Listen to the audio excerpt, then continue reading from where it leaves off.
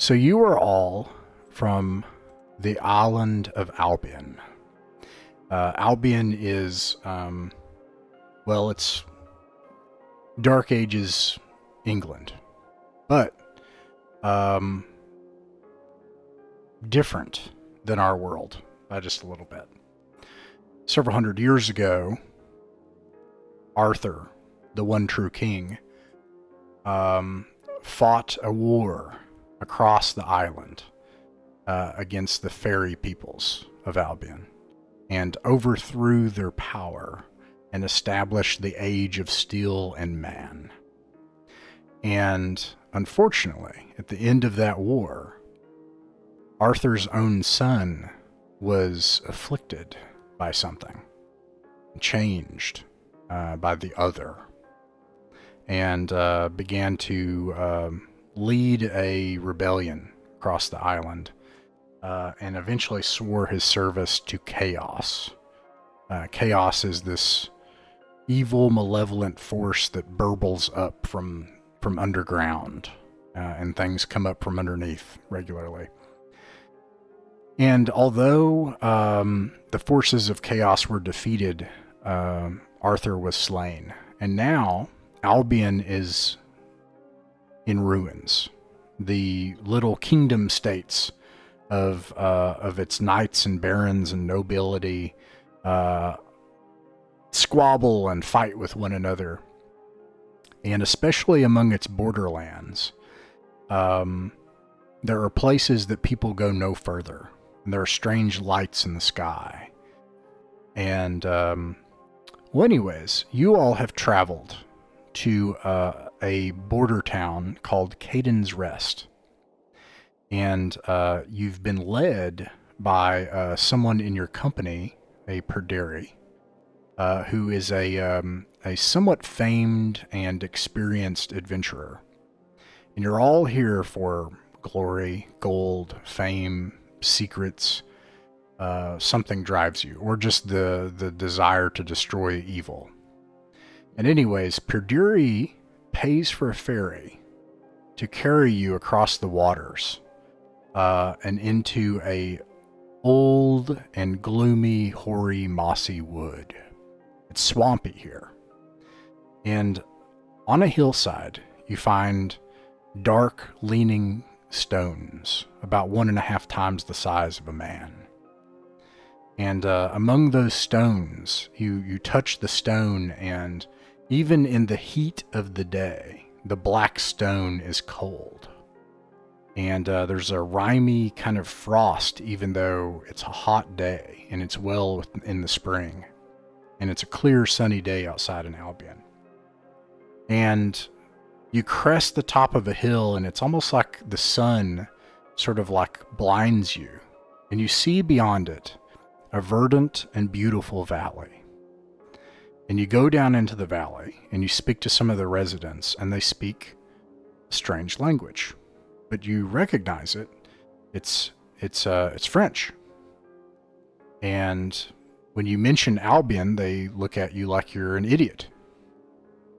You go back up to the hill, back to the stones. It's there the way you left it. So, and anyways, when you're exploring this valley, you discover in the valley that there is this castle. And there's a strange kind of light glimmering around the castle. It reminds you of what you see in the night sky north of the Pictlands. And you have heard that there are treasures, that this is a haunted castle, that there's also treasures that have simply been abandoned for the taking.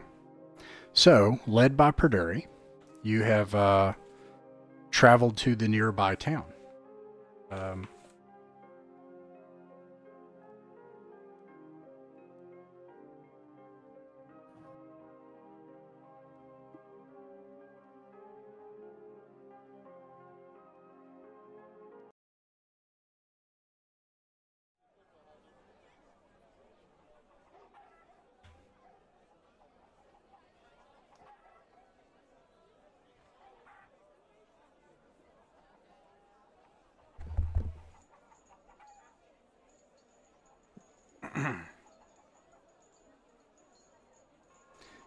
So don't worry, you can speak French.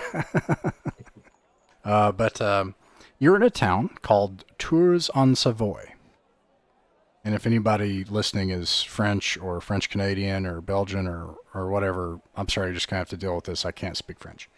So, you learn that the castle is called Xyntillan, and that it is the castle of a famous, maybe actually a better term would be infamous, noble family that has abandoned and left the castle, called the Malavals.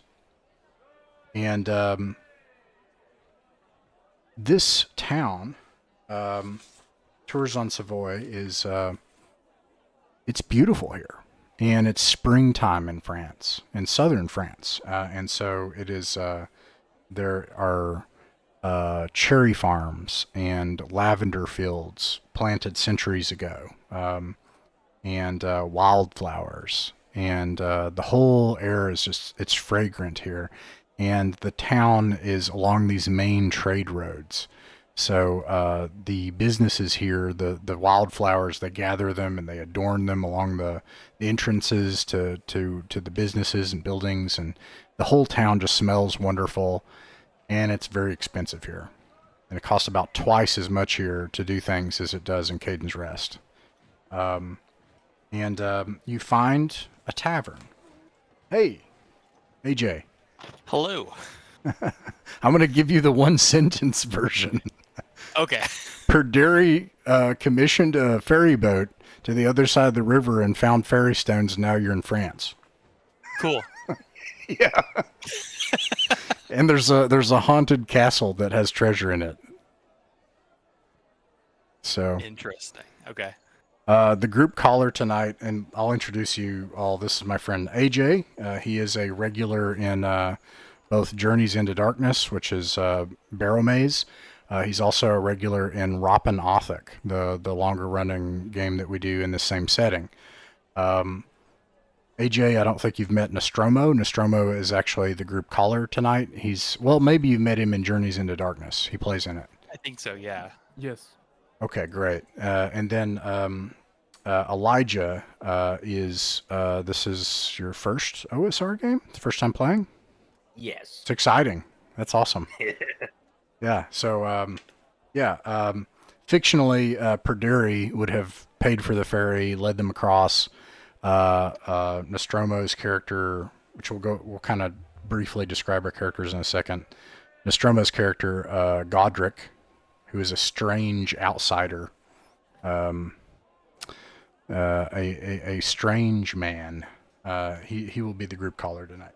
But anyways, you discover this castle that is cast in fairy light, and it is near a beautiful valley of lavender and wildflowers in a very overpriced French village.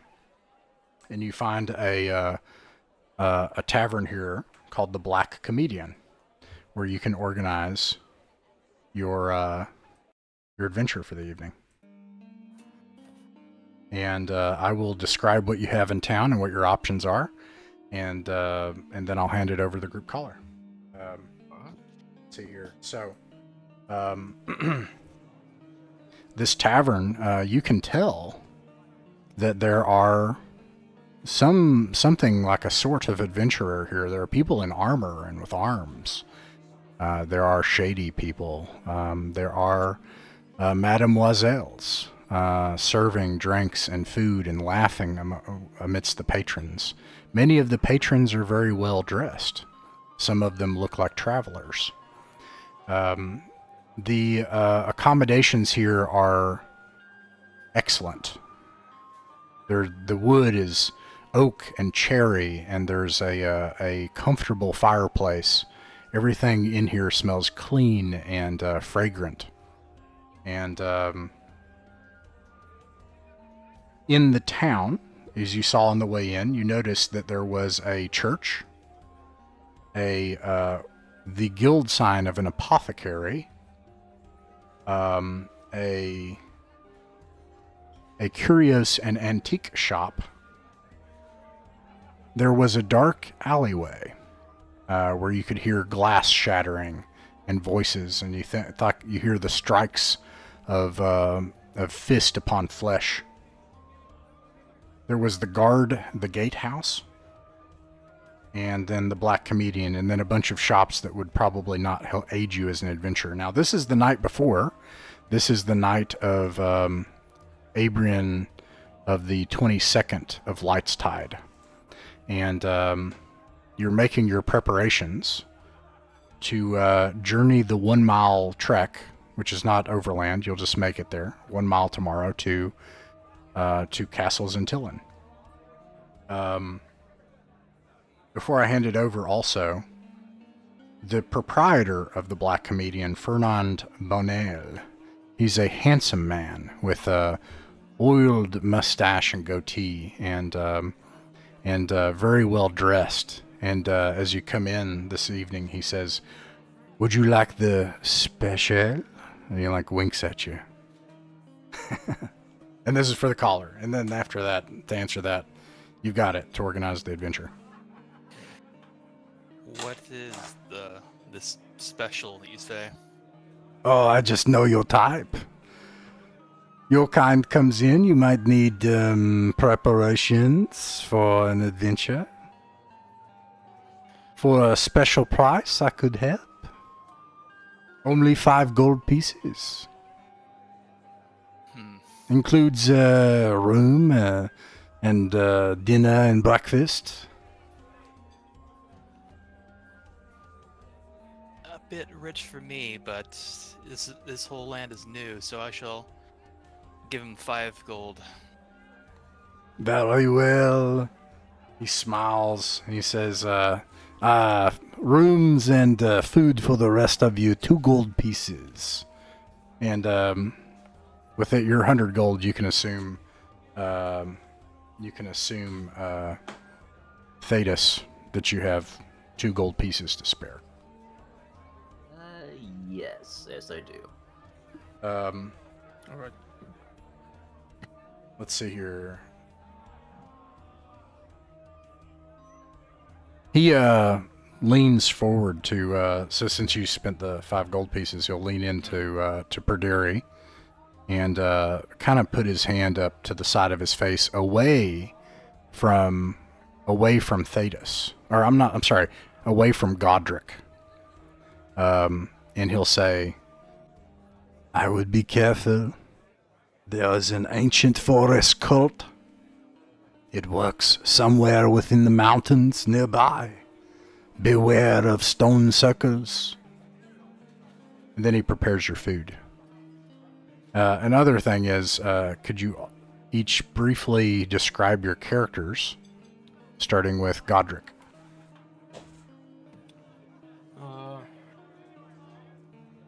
Big bald man, big beard, and he's basically a traveling druid.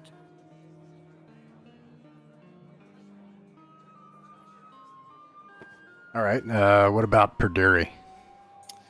Sure. Perderi is a average, slightly above average kind of height man, burly of build. He has a kind of trimmed short beard, and he often wears a kind of like a winged helm kind of propped up on top of his head, wearing full plate that seems to have been well maintained but seriously battered with some scorch marks in some places.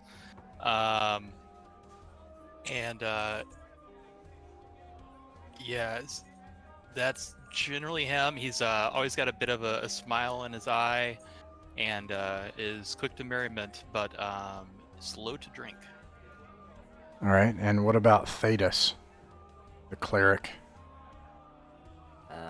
So you see Thetis well dressed in armor. He's clearly armed, yet he doesn't appear like that physically capable. He looks like he's having trouble just be able to just wear the stuff, the very armor he's wearing, everything. But he seems well off. He seems a little bit rounder than most people. And yeah, it just seems to be just more or less a well-off type of cleric where just doesn't seem to be that physically strong. Nice. All right. Godric, before you bed down in this lavish appointment for the evening and enjoy your food, what preparations would you all like to make for your adventure for tomorrow?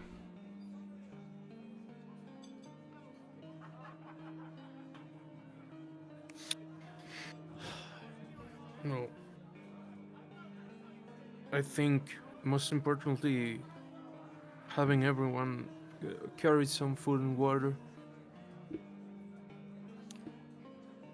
Yes, it's a good idea. It's how far away is the castle? 10 to 20 minute trek Okay, so very in close. civilized lands, so no encounters. Okay, so yeah, be sure to bring at least a few days, depending on how long we plan to be there.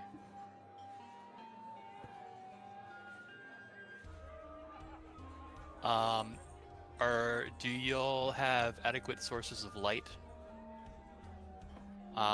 Do we have something like a 10-foot pole or any other tools or means for checking for traps or the like? I'm carrying flint and steel and 10 torches. Okay.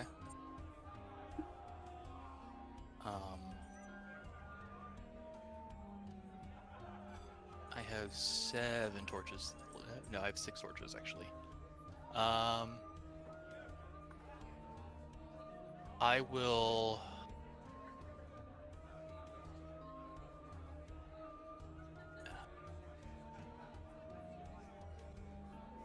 So we have a druid, we have a cleric, and we have a fighter, correct? Yes. Are there any people offering their services for hire here? It looks as if you could find some if you wanted to. Would anyone like to, or should Proderi hire a thief or some torchbearers or something like that?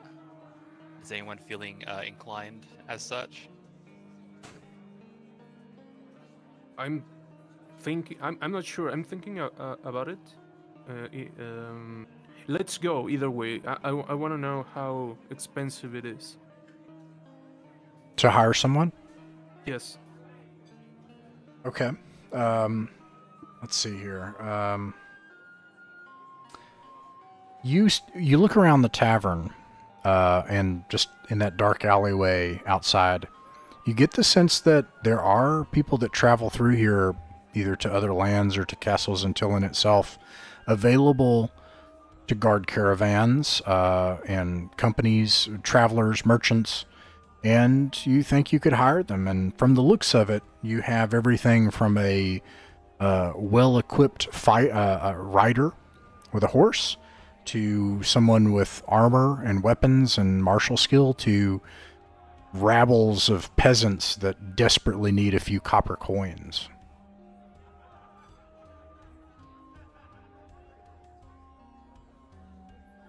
But not in equal measure. There are far more peasants begging outside than there are trained riders ready to ride into battle.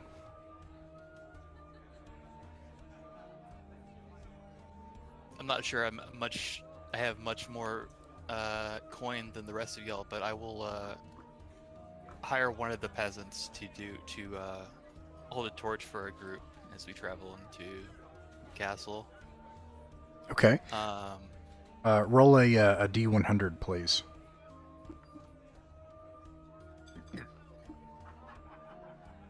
That is a 14. A 14.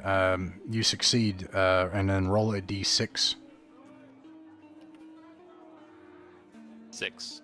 A 6. There are a group of 6 peasants. They are all brothers. They all know each other. They beg you to take you. They say they'll carry your stuff. They're barefoot. They look emaciated. One of them looks really old. And they're eager to just carry things for you and to help you. They look teeth are falling out of their face. What's your charisma score? Proderi has a 15 charisma. If you would like to bring this peasant rabble with you, I think you can easily accommodate 6 of them. They are available essentially for like a few silver pennies. Okay. Seeing their state, Perdiri will offer them a full gold coin for their services. So they drop to their knees. One of them holds it up, and then another one, they smack off one of their little jaunty hats. They like, pay some respect, boy. It's a gold coin. They like bow and worship to this gold coin. They've never seen anything like it. We'll offer them words of warning, saying where we go is a place of danger. Your lives are not worth this coin, and I will try to protect you as best I can, but I do not know what lies ahead, and I cannot ensure your safety. The youngest lad of the bunch is like, no, I'm pretty sure my life's worth that gold coin. Oof. Man, life's rough in this overpriced town. Just. Yeah, these are probably vagrants that are like transient. They're moving through. We'll take 3 of them, but I'll give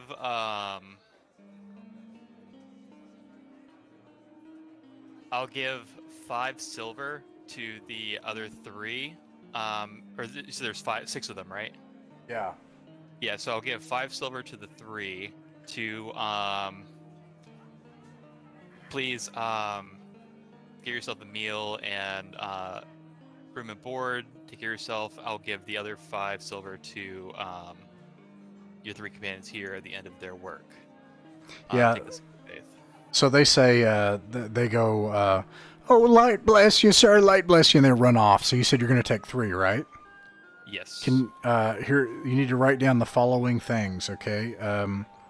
Their morale value, their base value is 8. This is a stat you will now track. Morale value 8. Okay. When I call for a morale check for them, you will roll 2d6, and you do not want to roll over that. You want to roll under it. If you roll over it, they're going to do something stupid in the worst possible moment. Okay. In each time that happens, you'll subtract a point from that, and it'll go down. It almost never can go up. Okay. Okay. And their names are Ernalt, Ricardus, Mayhew. That's it. Those are their names. Ricardus and Mayhew? Ernalt, Ricardus, and Mayhew. The spelling doesn't matter. They can't spell anyways. And or read. And they each have 1 hit point and armor class 10. Okay. All right. So anybody else want to find anybody to hire? Is there anyone that looks like they know their way around a club or a sword or something? Absolutely. Yeah, if you do you search around for somebody that looks like they're competent with a weapon? Yes. Okay. You take about an hour searching around town. Well, actually, I guess we should roll for it first. Roll a D100. You want to get at least an 80 or below to find some people that can... We'll say each person's kind of... Ooh, is that a 0-1? Nice. Yes. That's a natural 1. Holy smokes. You find the best in town. In fact, there's a mercenary company that you encounter specifically looking for people to hire them. The mercenary company has everything from armed riders that are mounted with chain and sword to crossbowmen, trained bowmen, heavy footmen, and light footmen. So chainmail to leather to bows. In this game, of course, bows can fire twice per round. However, they expect to be paid up front for their pay. The pay is complete. They expect no amount of treasure, but they will get half XP. You basically can pick any of those kinds. A rider, crossbowman, bowman, heavy footman, or light footman. And you find them in that dark alleyway. The mercenary company, they've been given leave, and they are giving Pascal Levesque a hard time and really tearing up the establishment. So hiring a few of them would please the establishment too. How much do the light and heavy footmen cost? And for this, I actually have to look in the rules. I didn't think I would do that tonight.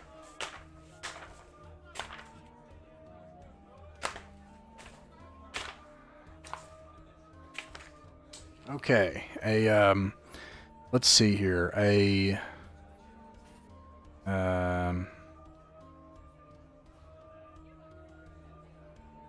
Let's see. Upkeep for a man-at-arms. Operating in the field, it'd be 2.5 gold pieces. For a cavalry trooper, it would be about 4 gold pieces. For an archer, it's about... Oh, wait, no, this is separate. It's 26... I gotta bring out a calculator.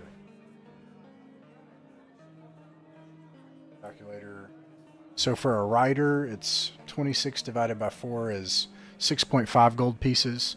But all of them are less than 6.5. So without looking, kind of fudging it, and I can give you the exact number, but a bowman is about 4 or something, and a heavy footman's like 3, and then a regular footman's like 1.5 or something. I'll do the math depending on what you want there. I'm gonna get 1 light footman. Very well. The light footman is 10 plus 4 is 14. Divided by 4. You would need to subtract 3.5 gold for a light footman. A light footman has a spear, a short sword, a shield, and leather armor. So I believe they have AC 30. Oh, go ahead. They're not 1.5 gold? Oh, sorry. Let's see here. Household. Okay, I did it wrong. It's 12. 12 divided by 4 is... No, I have that wrong. It's 3 gold. It's 3 gold for a light footman. 3.5 for a heavy footman. I'm almost... Oh, wait, no, I'm sorry. I have it wrong here. I have it wrong. They have a separate wage here. Sorry, a light footman is 3 gold. A heavy footman is 5 gold. I missed this. I was using Swords and Wizardry. They did the math for me. If I've only got 2 gold left, so Perderi will cover the cost for any of the hirelings if you don't have enough. Yeah, I'll put them down for at least one guy, like to help us defend ourselves. Okay. So you hire Philippe. Philippe, he's a little bit old, but he smiles. He's got just a mustache, and he says, "These lands, I know these lands well. I'll be able to even help you. I might know some things, but I'm at your service." And he bows. And what's your charisma score? 7. A 7. Okay. Philippe's morale is 6, and you would subtract 1 on a 2d6 roll to get... Wait, that doesn't make any sense. Let's see here. Morale check, 2d6, below the morale rating. That doesn't make any sense. Well, I think I told you to add 1, but you want to subtract 1, AJ. Perderi. But anyways... Yeah, you tell me to subtract. Oh, great. Okay. You will add 1 to the result. Godric. And your morale value is... You said you had... What is your morale value again? Or charisma? 7. 7. Okay. Your morale value for Philippe is a 6. And each time I ask for the morale value, it'll go down by 1. They have a spear d6, short sword d6, and armor class 13. And let's figure out their hit points here. They have 1 HD, which is 4 hit points. All right. Everybody's been like looking for fellow adventurers to go with you. Thetis, do you want to try to look for people? Yeah, sure. I'll try to see if I can find a bodyguard. I think I'll look for like similar men of arms and see if I can find anything. Roll a D100, please. Alright. Did you want me to cover the cost of that hireling, or did you have it? He just needs 1 gold piece. Okay, I'll give him that. Yeah. Thank you. Thanks. What was that, a 31 or a 13? Either way, that 13. passes. But that will determine... And you're looking for a light footman as well? Yeah, why not? Very well. And you just want 1, or do you want more? Just in case, let me just bring 2. Just All right. 1 plus 1 more. Roll a D6 to see if you can find a company willing to part with 2. All right, you are. There's 4 of them together. 2 of them are willing to be hired, and their wages, 2 of them together, would be 6 gold pieces. Well, yeah, sure, why not? I'll go ahead and get 6 gold pieces per day, or is it just up front and then it's every adventuring day? It's up front for each day. So, but that'll be for this whole adventure. And their names are Erart. Erart seems sullen and quiet, with greasy black hair. And then there's a woman named Vivian. She's a stocky woman with a scowling, droopy face. And she's like, "Oh, I guess I'll have to go. I got to do everything around here." Blah, blah, blah, blah, blah. And she just grumbles to herself. Erart... better be safe than sorry, so I'll hire them. So the spear they have, they can attack from the 2nd rank. They have, it does d6 damage. Short sword does d6 damage. They have 13 armor class. Erart has 10 hit points, and Vivian has 2 hit points. And I apologize, Philippe has 8 hit points. Godric. 8? 8. Nice. Yes. Erart has 10 hit points and Vivian has 2. All right. So you have a company to of guards to at your command. Oh, and also your morale. That's right. So what is your charisma score? We'll check that. Thetis. It's 9. 9. Very well. Let's see. 9. You have morale 7 for both of them. And this is a score that both of them have, okay? Alright. And you will not add or subtract anything to a 2d6, but every time I call for a morale check, you will not want to roll over a 7. And you'll subtract 1 each time I call for it. Okay. Is there anything else that you'll, Nostromo, Godric, is there anything else that you all would like to do in town the night before your adventure? I'm gonna give the if there is okay with it, I'm gonna give 2 large sacks to the hireling that is not the hirelings that are not carrying a torch. That's fine. Yeah. Okay. Your dinner at the Black Comedian is cherry crumble with lamb. It's delicious. Comes with a room.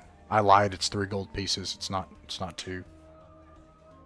Sorry, I have new prices. I'm used to a different thing. I'll deduct 2 from me to pay for theirs. I appreciate that. Yeah, and with that, you go to bed for the evening, preparing to rest what you can for your adventure tomorrow. And then you get up, and it's a beautiful spring day in southern Franc. And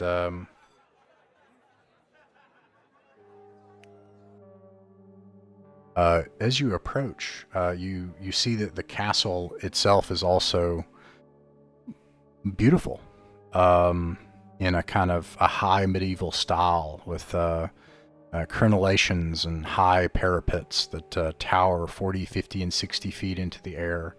A gleaming banner its mast off to one side, having long been weathered. You can tell even from where you are that its yards and gardens have been untended and overgrown. The grass on the outside of the bottom part of the fortress has not been tended in a long time. It has a muddy, swampy moat that goes all along its base. And you approach via the entrance initially, and the fairy lights continue until you get closer.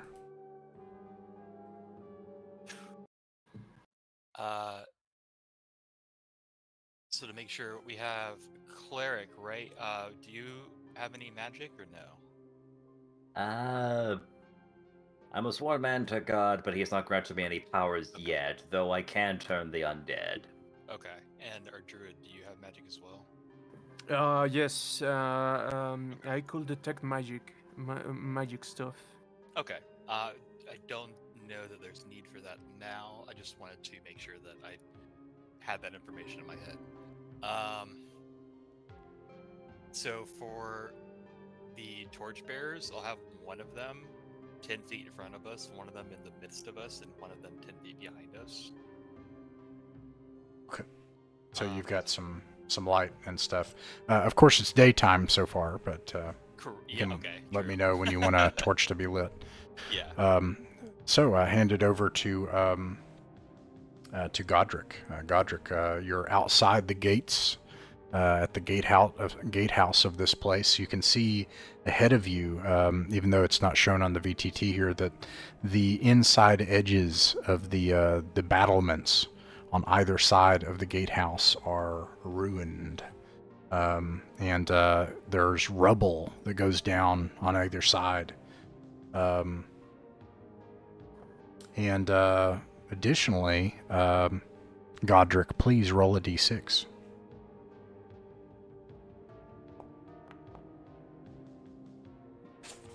6. Godric, you see movement among the tops of these battlements.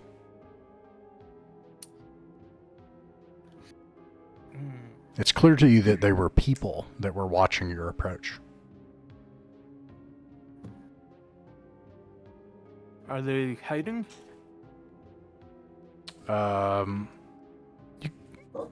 It seems like they were hiding from you. Yeah. But they saw you coming. Yeah, and then you saw like a couple of them dart off the top of the battlement somewhere. I'm gonna warn the group. Okay.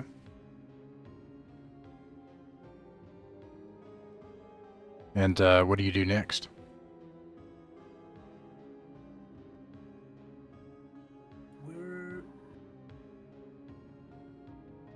Where are we? Oh, I see it. The gatehouse.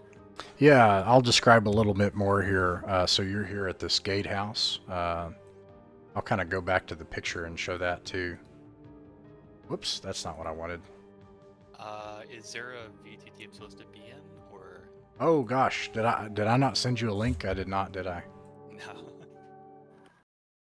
No. Let me send you a link. This whole time there's been a VTT. Oh no. Let's see. Well, I have the other game open right now, so. Oh no, that's not the my game. Character sheet is.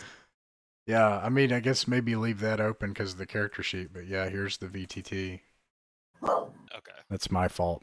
Let's see here.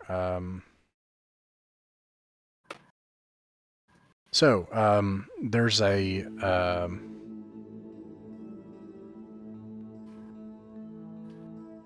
there is a moat, like right here, and it's muddy and swampy on either side, but you also have untended, cracked earth and grassy weeds and thorns, you know, that to the left and to the right. But then you have the gatehouse, and it is destroyed, the two battlements on either side. This is the top-down view. And up in developments where this, where it seems to be some people watching. Yes. Yeah, they're that's right. They're like up in the battlements. In fact, the ones you see that seem to dash away were two people up at the top of this battlement here.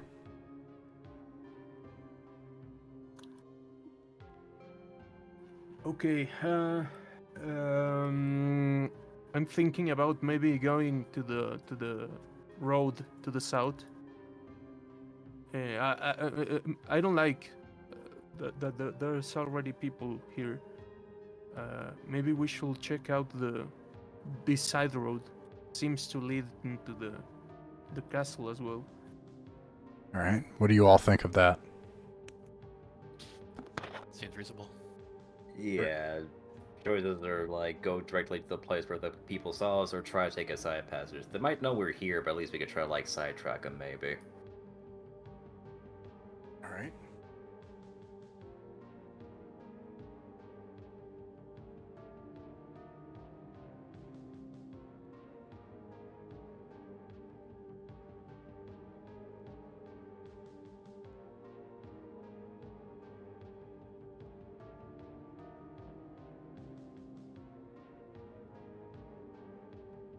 Something.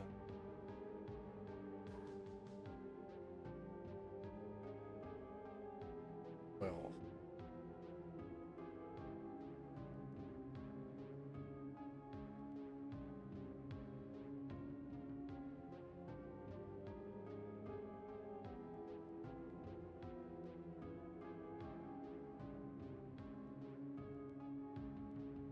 Weird. Sorry, I just gotta.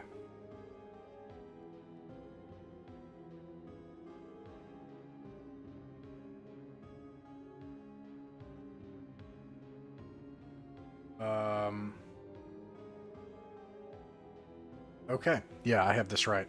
There's just something weird. I was just checking here. Okay, so let's do it. We're gonna journey down this side road here.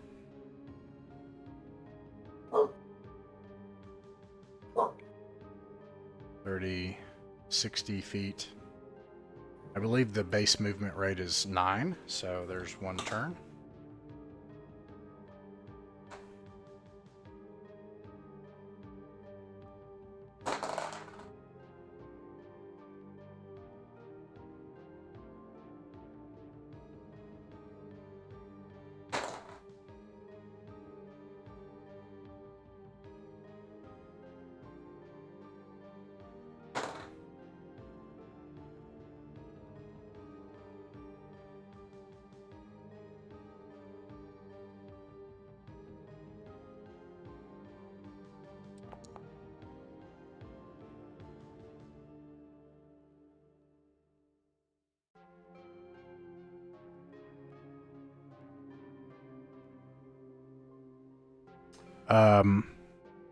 Godric, roll a d6, please.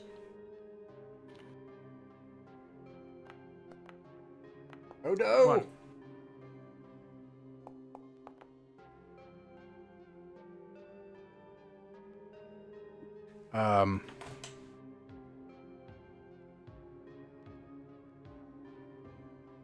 Yeah, actually, let me do this too. Oh dear. Okay, so,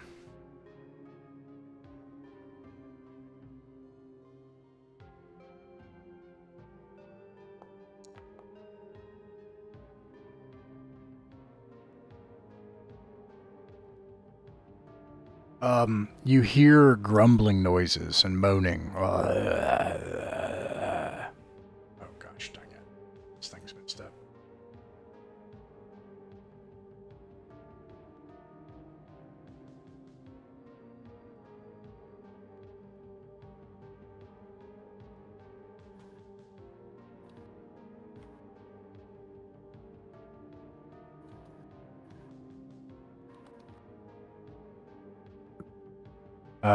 And there's like these shambling bodies that are rushing towards you all. I say rushing, but they're moving slowly. But you can see it looks like They're making wheezing noises and sucking sounds from old, dried, dead flesh that are sticking to parts of what used to be lungs. It seems like they're still trying to breathe, despite whether or not it actually does any good anymore. Some of them are missing feet, but they still stab their rotted, broken bones into the ground and lope towards you as fast as they can. It looks like they're reaching towards you. They're about 20, 30, 40, 50 feet away. Godric, what do you guys do?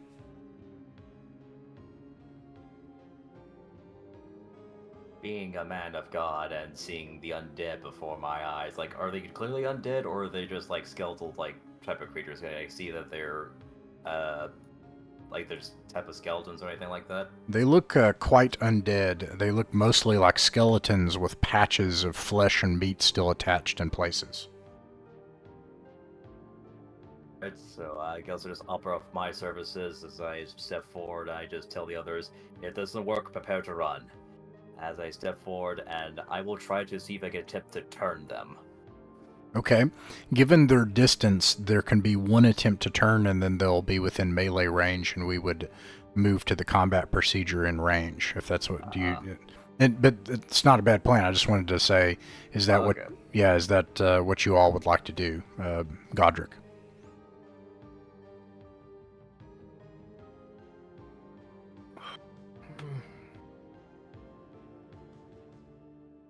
How many fighting people do we have? Yeah, actually, let me put your tokens on here. When you explore the dungeon, I'll usually have like one token just to keep it simple. But and usually I'll move to a different battle mat to depict you all. But you have. So, including our. Sorry, this is just like going my head. But including our hirelings, and if we include everyone here, we technically have 6 people. Not counting the peasants who are helped, like the torch holders.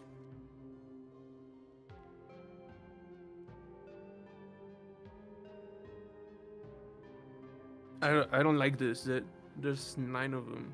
No, how much? 8 of them. Not a fan of the numbers either. I mean, we could try to go back the other way, but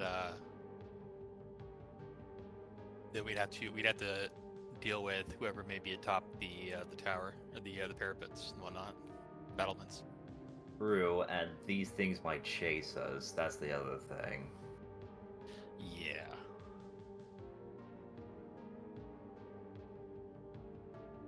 I was kind of suggesting, like, for me to like make an attempt to see if we can at least reduce the numbers somewhat, and then maybe have a better fighting chance if we have to run. At least, like, just see if, like, I just go ahead, just reduce some of the numbers, just, like... But, that's also just, like, for everyone to, like, prepare to run, just in case. Would I be able to throw oil at the same time that he's trying to turn? I'm gonna say no, because, okay. But yes. No, but yes. So what we'll do instead is we'll actually go into the combat procedure where you would just be able to do that anyway. You would actually do that first. And then he would do turn undead last, and then by the time they move to you, you'd be in combat. Same thing. Alright.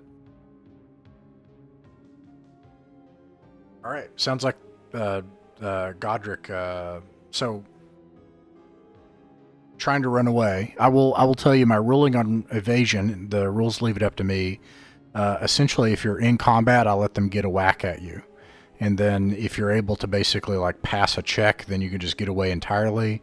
Otherwise, they'll be able to re-engage each round. And then, but it should be a normal combat round. So it's like a check to be able to get away, essentially. They get, if you're fleeing, they have a bonus to attack you. I think it's like +2. Retreating, right, +2 to hit. And free attack. Yeah, I'm thinking maybe we should flee. If you flee now, you're confident you could just get away, because they're slower than you. If they pursue, then perhaps we could just do we could pepper them with ranged attacks to soften them up and before finally closing the melee, if we can't kill them all. That's true. Right. Okay, so you're going to try to flee and then see what happens from there. So let's do that.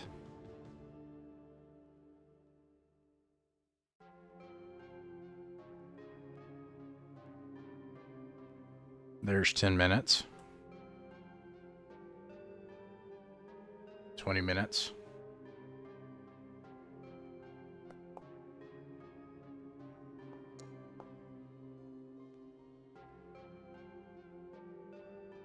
$30 minutes. At this point, when you get back to the gatehouse, there are people out here to greet you. 2 humans. And they come down and they say, "Lower your arms, travelers. Behold, we have the bead on you." And they point up to the battlements, and there are people pointing with arrows at you. "We mean you no harm for today."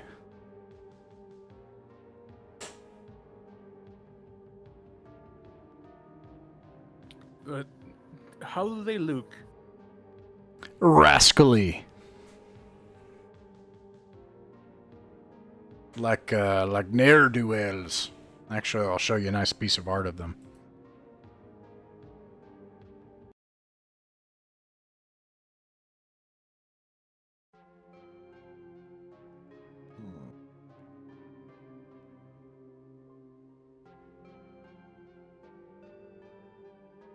All right.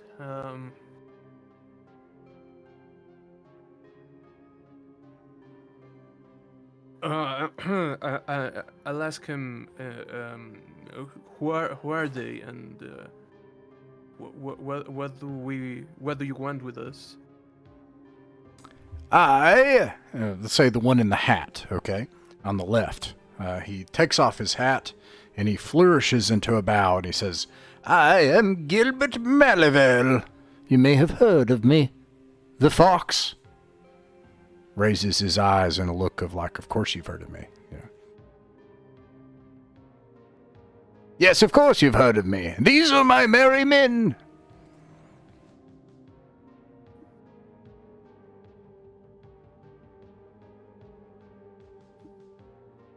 Now, it seems you have taken upon yourself. You are daring adventurers, and you have decided to come into my family's estate. Fear not. I welcome you inside. For a cost.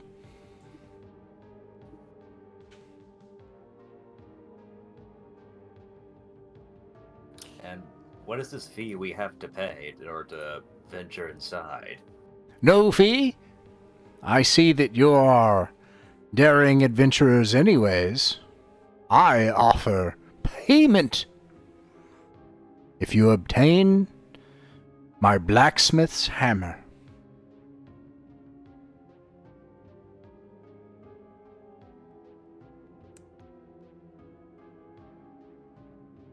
What, just a regular hammer? Oh no, it's a magical hammer. One of the finest blacksmith's hammers that has ever been forged in all the world. He points to a shed nearby. He says, "But for a group of daring adventurers like yourself, it should be no problem to obtain it. I will give you 50 gold pieces."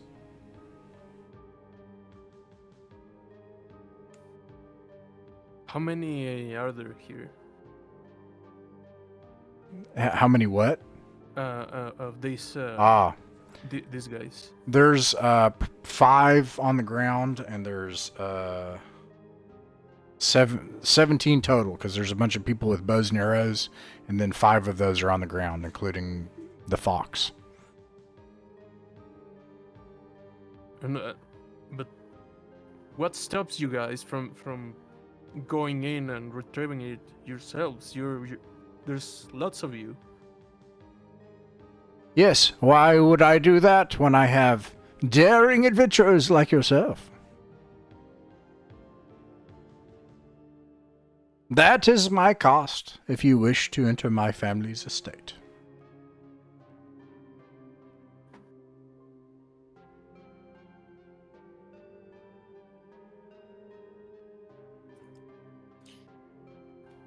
So, if we get the hammer, he gives us 50 gold, and he leaves us alone otherwise.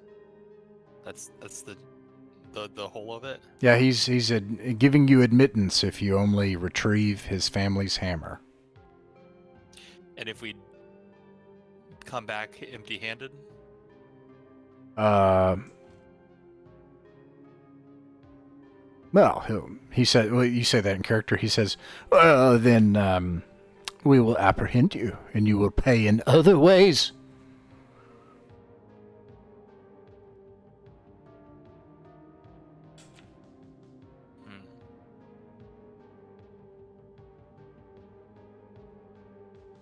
Decide now. Stand and die, leave, or accept my quest. what do y'all think?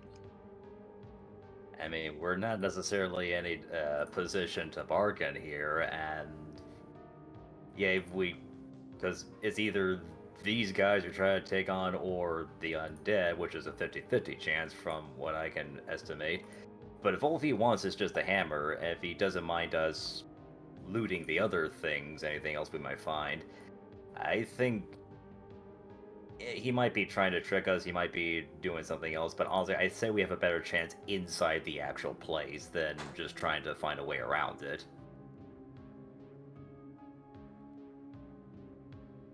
All right. What do you think, Godric?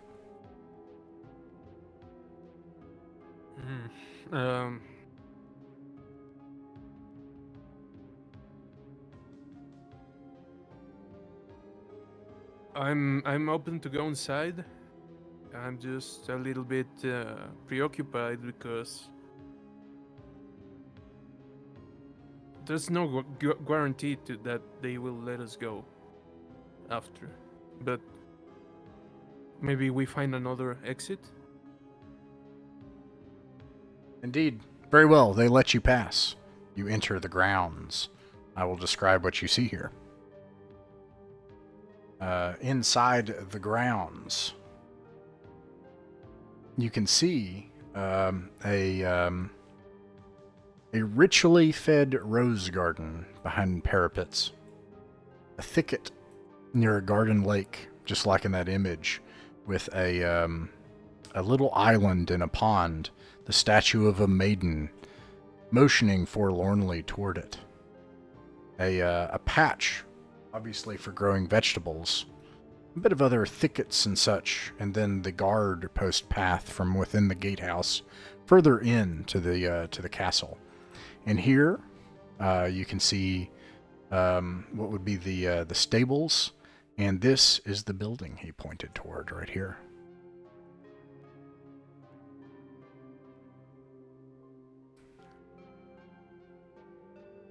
Where to next, Godric?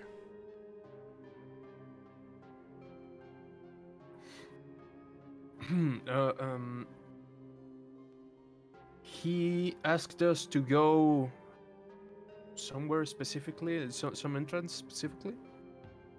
Yeah, he pointed toward this building. He said that was the smithy, and wanted you to retrieve the hammer. The whole south wall is a building, then. The whole. This is kind of protruding. You know, these. Wait, say that again. Is the whole south wall the same building? Ah, no, it's these are buildings below the castle wall. There are multiple buildings. So this is a building, the one he pointed to. There's also a building here with 2 doors, and another separate building here that you can see no door on the front side of it. They have arrow slits that you can see.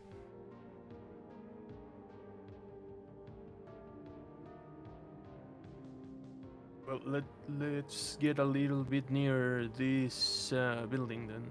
Very Let's well. see if we can find an entrance.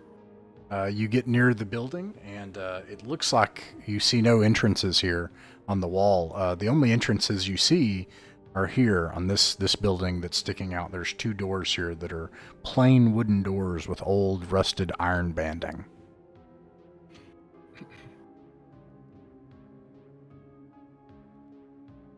All right. Left one or right one, guys?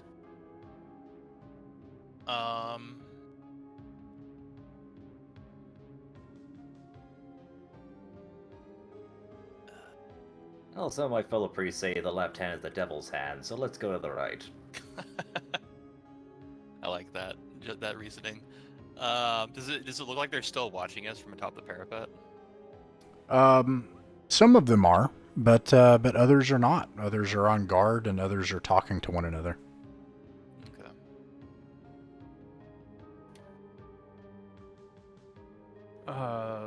Right one it is then.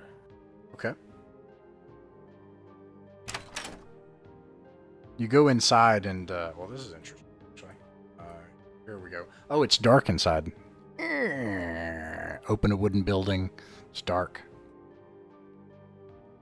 Gesture for one of the torchbearers to come forward.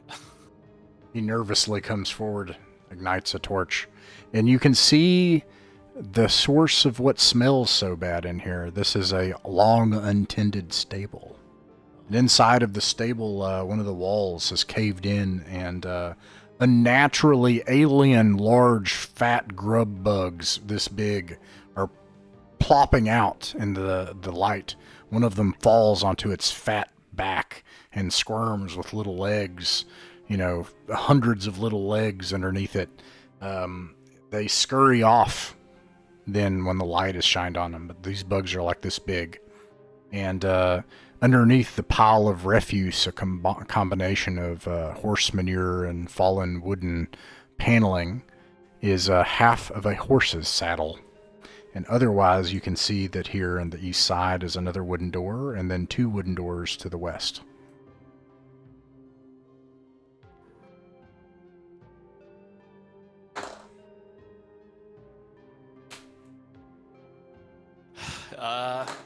Did not like the look of those bugs. Are there any above us or anything? You look above you. It's got a beams that have not been paneled or closed, and then it goes up into a wooden ceiling that's just wooden boards, which don't hold out the weather well. These are stables. Now the buildings to the left and right look like proper buildings. They look like they're closed with mud and daub and wood and stuff. So.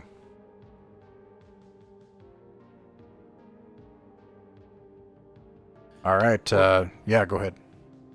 So the building they want us to go in, I'm guessing it's behind one of these 2 doors.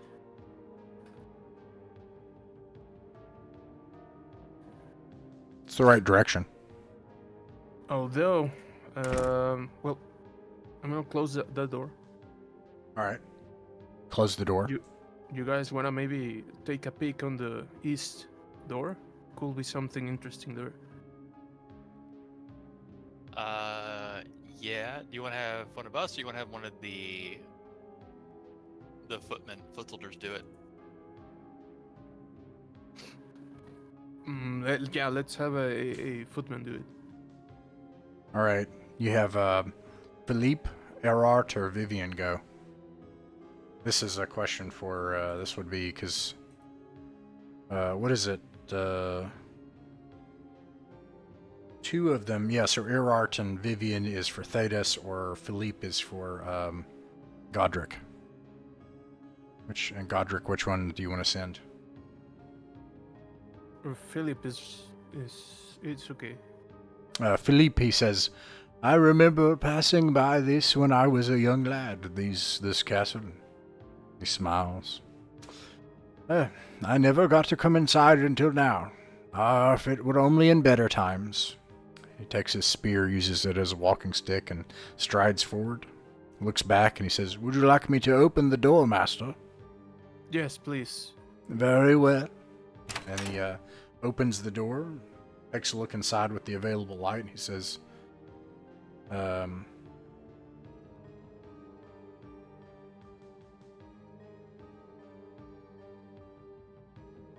see.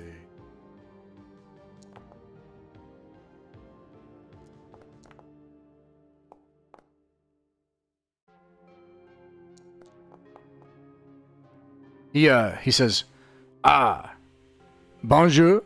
I don't mean anything. Please, I don't mean to disturb you. Thank you very much. Thank you very much. Closes the door back. Comes back to you all, and he says, Masters, there are 7 skeletons in there with armor and weapons. And they were playing, look like cards or some game of chance. And they looked somewhat surprised, though I could not see in their black eye sockets exactly how they felt about the matter.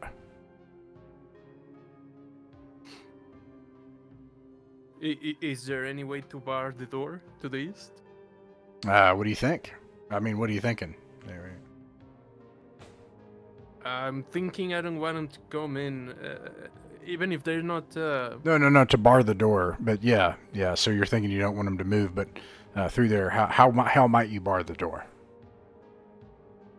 Could there be a piece of a beam in here, or something similar to a plank or something like that?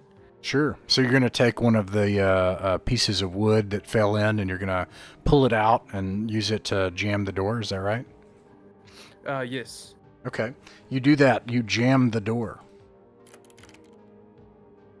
And you're pretty confident that it's going to take quite a bit of force now to get that door open from that side.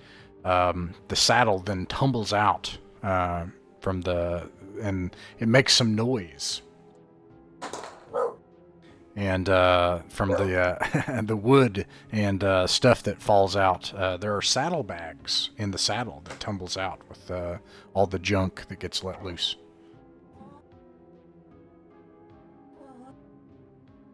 Do they look full? Yeah, the saddlebag does look full.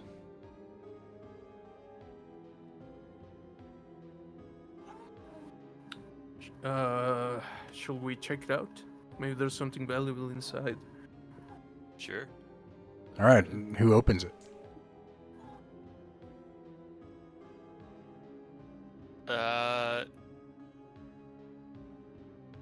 Perderi can do it. He'll kind of nudge it with his foot and then kind of try to open it and prop it open with his sword. All right, you nudge it with your foot, and it feels a little heavy, or at least bulky, and then you hear sloshing inside of it. And then you said you're going to take your sword and open the panel to see what's in it? Yeah. Okay, you take your sword and you open it. You can see that there are a bunch of empty wine bottles, but one bottle has been unopened. There is a tawdry and nasty depiction of a mademoiselle on it that appears to be on fire. Almost like the silhouette, and then she's like on fire, and then she's drinking something, and it's a unopened bottle of wine is what it appears to be.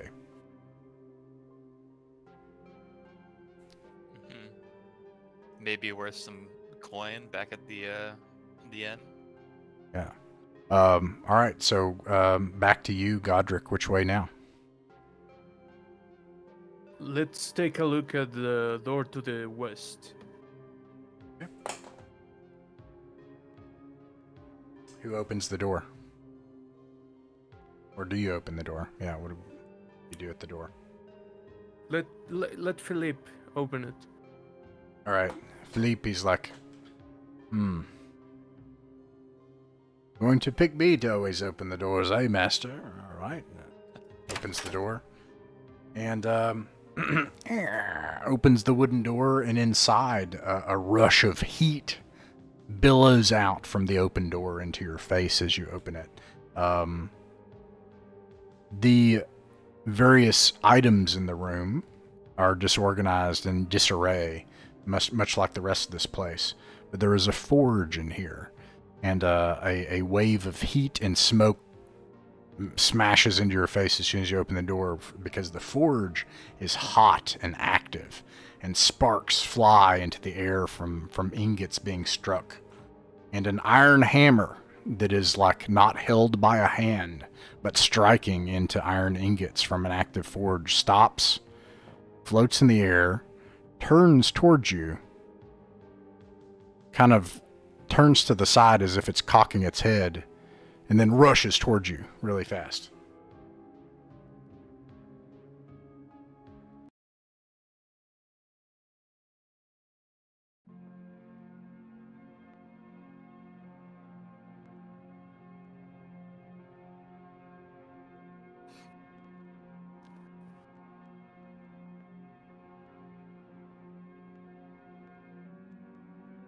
Philippe, and then we have Thetis, and we got probably a couple behind Philippe. I'm assuming you're using them as meat shields. And then you've got your cowardly torchbearers back here. And you've got a hammer that rushes toward Philippe. And we are in the combat procedure, so at the top of the round, declare spells. I should also describe the rest of the area in case you can use it.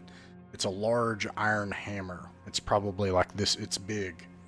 And floating in the air, it flies 4 times the speed of your regular speed. There are crude iron objects strewn about the room, including nails, iron sheets, horseshoes, a fire poker, and 2 metal flasks. Just strewn. And then there's a bunch of stuff that's ruined, just scattered everywhere. The whole room is no more than 20 feet across. Let me get like this so that we have, there we go. All right. So the first step is top of the round for combat. He was not surprised. The hammer's not surprised. What is it doing? Goodness. Okay, maybe that'll... Okay. Any spells? No? Okay. Godric, roll a d6 for initiative, please. You have to beat a 4. You got a 3. The hammer's able to act first. Anyone firing a missile can do so now. Or, I'm sorry, it's going to get to move first. I'm wrong. Come on. Why is it not letting me control it?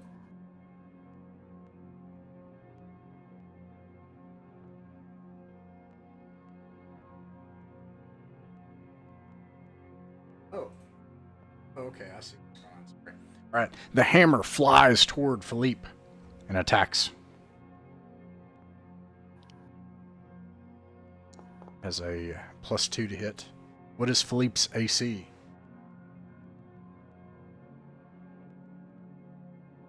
It's 13, I think. So the hammer flies past Philippe and misses him. All right. Anyone firing a missile, you have a chance of hitting Philippe. If you miss, it'll hit him. Does anyone want to fire a missile, or do you not want to take the risk? I just do have a question about turning undead. Would it count as a spell, or would it be on separate action in terms of combat? Or, because my question is, does this look like it's a ghost wielding the hammer, or is it just like the hammer itself is? Is it just the hammer itself that seems to be attacking? Yeah, in this case, you're not sure, but this is a situation where you would have to find a way to figure that out. You're not sure. Yeah. So, yeah, I don't want to try to hit Felipe. I don't trust myself with this thing that much, so I'll just... There is a bunch of undead in this general area, so I'll try my chances and try to see if I can invoke the power of my god to try to see if I can turn this, maybe. You're going to try to turn this thing. Okay, yeah, all right. So you you had to have declared that as a spell, but that's okay. That's okay I though. was confused about that because Yeah, right. Is it a spell or is it a class ability? You're right. And that's actually not clear in the rules, but that's okay. So you declare. Because I know in the different games they put it as like it's either like a spell thing or a class ability thing. So it's You're right. Yeah. So that's okay. Yeah. So you declare turn undead.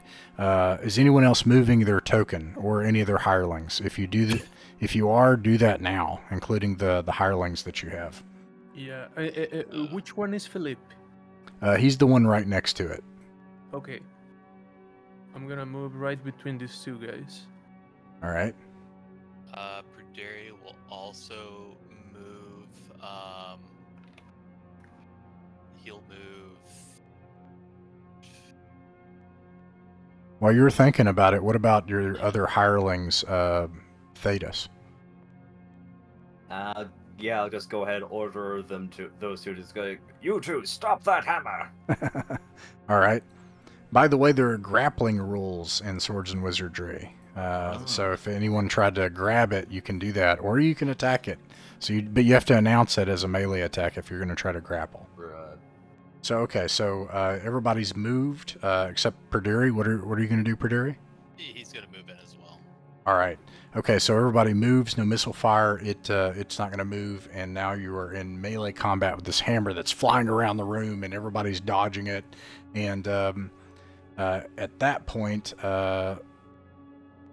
it gets a, let's see, it already attacked. It missed.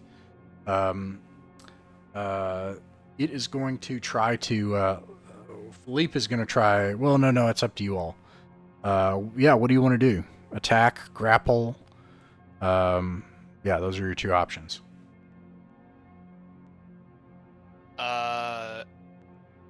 So if we try to grapple, does that take up?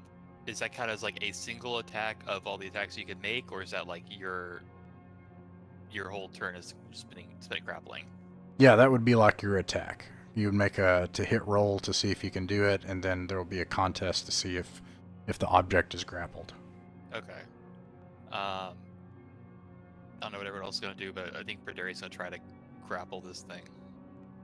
All right. What about you, Godric? I want to try and stab where a person will be if he was wielding this thing. All right, roll to hit.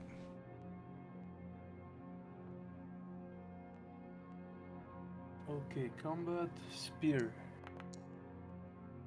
Okay, you miss, but you do stab where a person should be. You are certain that there's no person there. Okay. Roll for turn undead for Thetis. Okay, so just double checking the rules. It's 2d10. Okay. I think that tells if it happens or not, and then 2d6 is the number, if I have that right. All right. And then on your chart, what does an 11 give you for hit dice? 11. As a first level cleric, I can turn skeletons. All right. Nothing seems to happen, even though you hold up your holy symbol and chant and cry out. Meanwhile, Perderi, roll to hit. Okay, so it's going to be d20 and +1 to the result, so 19. Okay, so you got a 19, so that does hit. Now, how many hit dice do you have? I have 3. 3. It also rolls 3. Roll 3d6s. It also is going to roll 3d6. You want to beat an 11. Oh, what about me? Let's see here. All right, it's you're equal, so nothing happens. You try to grab hold of it, and it gets free. Roll any spells. Probably not, because you know turn undead doesn't work. But d6. Yeah, that was kind of like my shot there. So I was like, yeah. Okay. Godric, roll a d6 for initiative again, please. Okay. Oof, it's able to act first again. It flies again toward Philippe. It hits Philippe. Let's see. It does...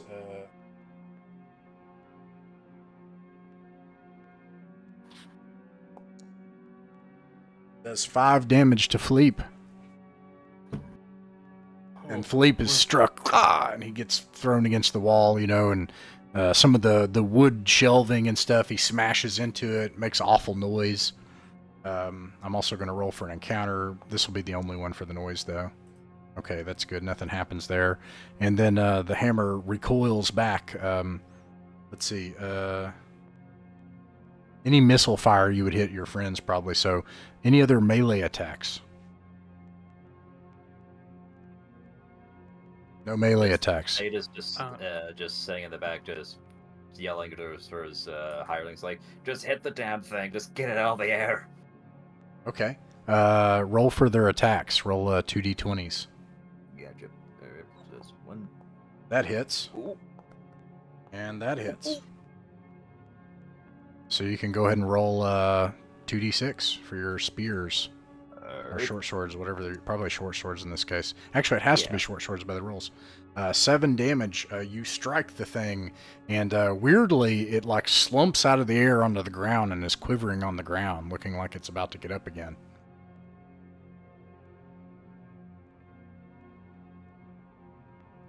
What do you all do? I want to try and grapple it. Okay, you jump on top of it and grapple it. It's quivering underneath you, but you have control of it. What do you do next?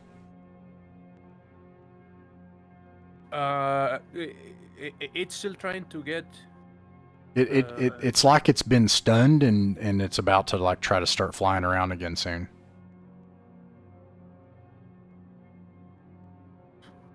I'm gonna take out my rope and make a knot around the head of the hammer. Nice. You do that. You take your rope and you tie a knot around the head of it and tie it to you or your backpack or equipment or whatever, and this thing is just like fighting and vibrating, but it's on you and it can't get away now.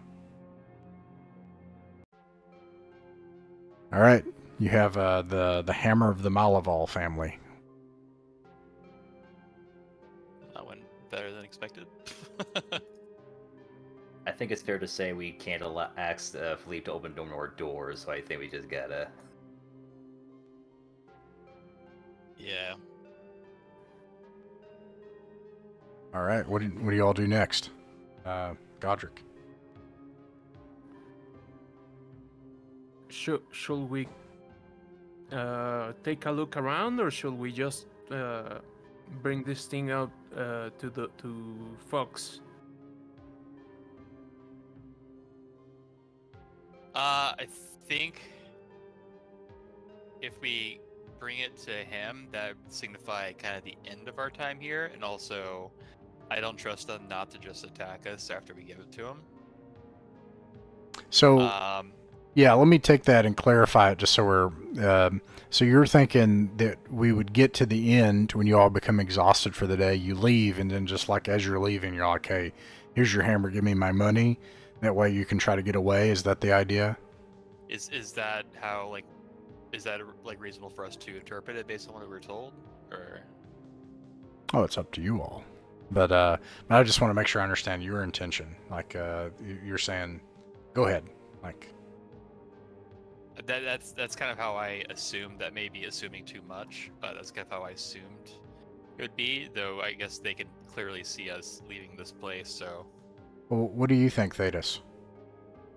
I think they already kind of see us going there. They already pinpointed where exactly they wanted us to get it. So if we go anywhere else, they'll know, like, hey, we're not really going the place where they're supposed to be, so we're just kind of delaying it.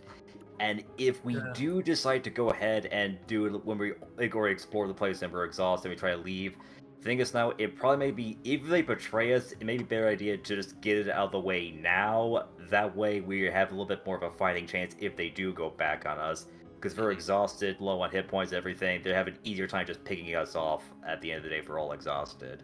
That is very fair. Very fair. I think that's probably the best bet. The one mercenary you mentioned having grown up here, would I be able to ask him if he knows anything of this supposed lord? He says, yes, I don't know all of the lords of the Malaval family very well myself, and as I said, I was a young lad when I came through here. But Who knows if he's actually a lord of the Malaval family, some black sheep or bastard son, or if he is actually a disenfranchised inheritor of this place. I'm sorry, my lord, I don't know.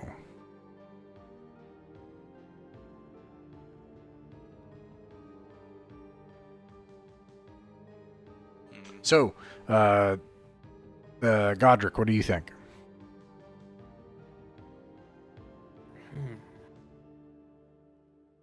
So far, options are like go right now and turn it in, or another option is like keep exploring and do it at the end. That's my understanding of what's on the table so far.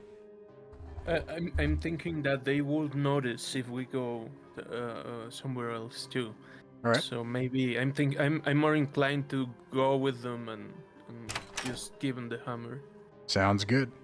You go back, and a couple of them climb down, and then they motion for like 10 more of them to climb down, and they hold arrows at you, you know, because you are armed people. And the fox comes down, and he sees the hammer hopping off your back, and he motions for several people to come by and like take a bag and a sack and stuff it in it, cut the cord on your back, and then they hand you a new rope.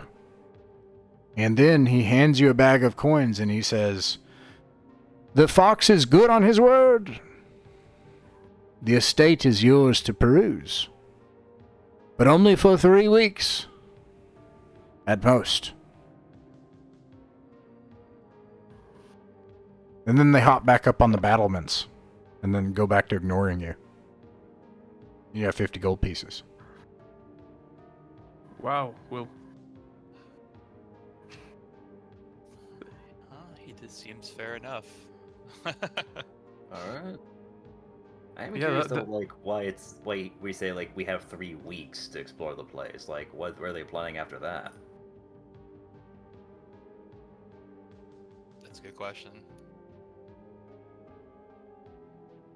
Can we ask him why 3 weeks? Or... Well, they leave. They just, like, Yeah. give you gold and then, like, run off with the hammer. I guess they got their own business. Still, generous on 3 weeks. I think we can clear this place out. Yeah. Real quick, Ross. I should have been here early to handle this, but I was coming back from a baseball game. I don't seem to have any equipment on my sheet. I'm trying to like update my sheet in this from my other character sheet, and I Right. don't seem to have access to any equipment. Yeah, I'm really sorry. There's nothing in the compendium, so Okay. yeah, it's No a problem then. it's a new module actually. So Gotta do it the old-fashioned way. You have to add it yourself. Yeah. How do I add an item exactly? You go to equipment, you click on the plus where it says new item, and I do What's not a new see that. Like the new item option. yeah, I can see that. It's to the right, bottom. So first of all, on your character sheet, underneath XP Oh. bonus, there's 5 tabs. If you click on the center tab, I equipment, see it now. bottom right, My new item. dark mode's making it the same color as the background. Yeah, interesting. Yeah. So, Godric, where to next? thinking going back to the town.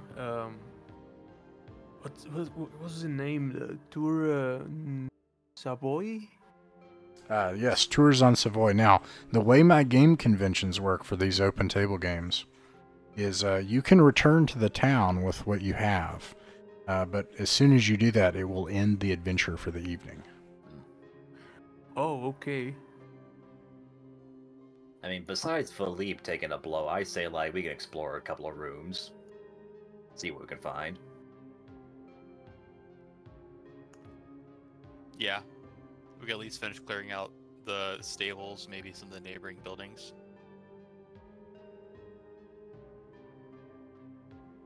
All right.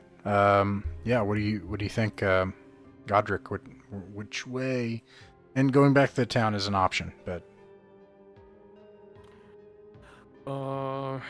I'll ask Philippe. How is he feeling? If he wants to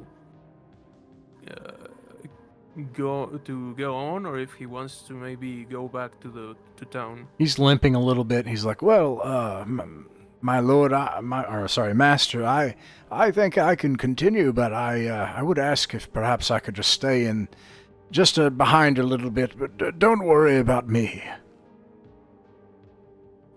All right then. Did he have a spear or just a short sword? He has both. Okay. All right, where do we go?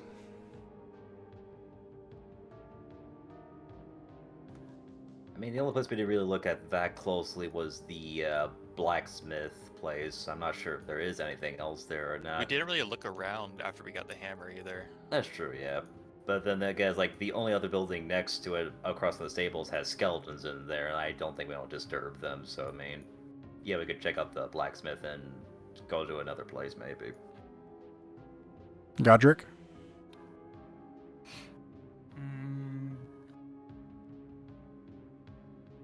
What about taking a look around the interior? I see there's some guard posts that maybe we could see what's inside. The main gate. Maybe we could find another door around. You want to head towards the guard posts? Like over here? Sure, yeah. Okay. Let's do that. There's 10 minutes. There's 20 minutes.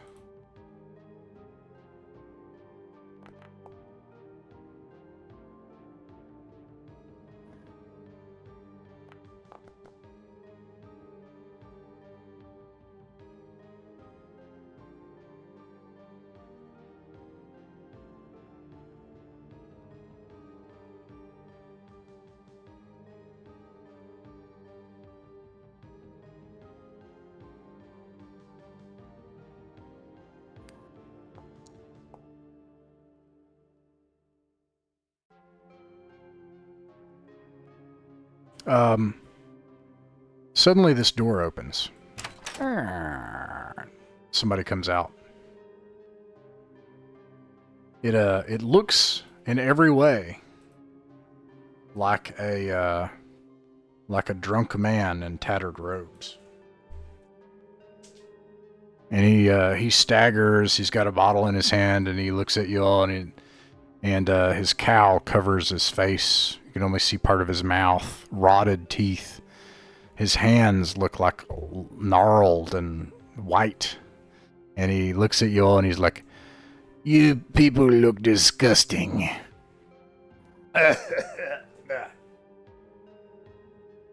"You have no sense of taste at all. What are you doing here in the castle? You look pathetic. What do you think? You look like adventurers? What are you? What is this? You should go. You don't... Get out of here. Get out of here. Get."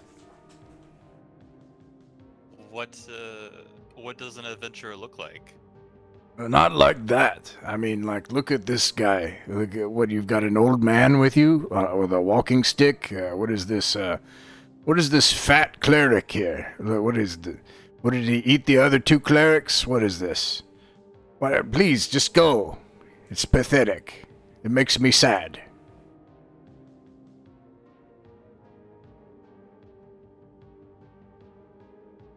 Should we ignore him and keep on going? I don't know if ignoring's best. I think he seems able to be talked to. I don't know about reasoned with, but should we maybe try to get more information? Maybe ask him about the card game going on? Yeah, actually, yeah. Okay, go ahead. Well, we've been given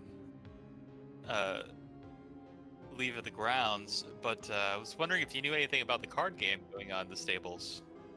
Seems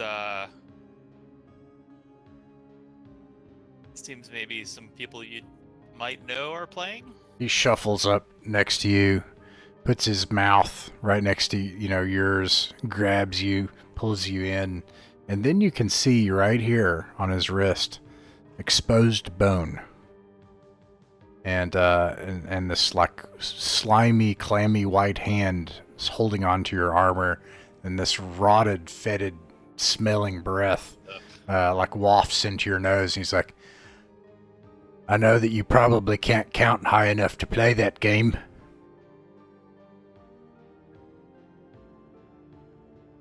Oh, sorry, you don't know what counting is.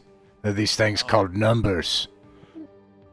I'm capable of counting. I'm no scholar, but reasoned enough. But I was wondering if you knew about the people playing it, or perhaps of this place. We're fairly well. I'm wholly new to this place. So you came in here, and you don't even know who owns this castle. You don't even know what's going on here. What are you doing here? I think you should just leave. And he like shakes you and breathes into your face. Will very firmly place a hand on his chest and be like, "Who would you say rules this castle? We have been told by a man at the gate that he has claim of the grounds." Wow, you're really stupid. That's all he says. And then and he like spits into your face, like with spittle, from being close to your face from doing that. Not like spitting, but like just from, he's talking and he's drunk and spittle flies out of his mouth into your face. Maybe someone else should step in. This just keeps happening, and he basically like pushes around whoever wants to talk to him and tries to grab hold of their armor and just keeps calling them stupid and ugly. So I think at this point, I would say Theda's I get tired of this. So I was like, okay, all right. Erard, Vivian, while we go ahead and peruse the grounds, will you just get this man off of us and try to keep him occupied, or just make sure he doesn't bother us? You say that to Vivian. Vivian's like, "Why is it always got to be me? Always Vivian. It's always Vivian this, Vivian that." And she like stumbles forward and she tries to reach for the man, and the man is like, "Don't you dare!" And he whips out a cane and smacks Vivian. I'm gonna see if the attack can happen. I'm gonna give them Vivian a chance to be surprised or not, and I'm also gonna roll initiative. It's gonna be like a micro combat round. So he's able to attack first. He hits, and this cane takes on the ethereal light that surrounds the castle, and it strikes Vivian. And Vivian, make a D20 save versus death for Vivian. Jeez.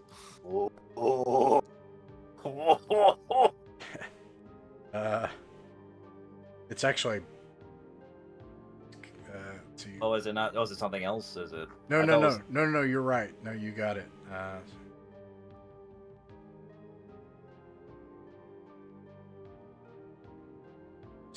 just want to make sure I don't have this wrong. Oh, I think I do have it wrong. I think I'm looking at the wrong thing. It will still happen, though. So, Vivian does not die. I was actually looking at another stat block. Okay. But it's still bad. She suddenly, like, freezes, and her body just slumps to the ground like this. And she's, like, still, and, like, looking up at you with wild eyes. And then he and breathes his drunk breath, and this like billows out in this cloud out of his mouth. I have to actually look this up. I think everybody needs to make a save, though. Oh boy. Okay, so yeah. Just in case, I'll just go ahead and roll mine, just to see what the result is. Yep. Okay. Yep. No. Oh, what is going on? Okay, Success. Success. We got one fail. Sorry, my entire page. I have like a little frowny face in the corner. I think I just like momentarily lost connection. Oh no. You should be able to I reload. can hear the music, but I can't see anything. You should be able to reload the browser and it should come back okay. But meanwhile, for let's see, the person that failed, you immediately turn and attack Godric. That you miss, and you just start swinging wildly.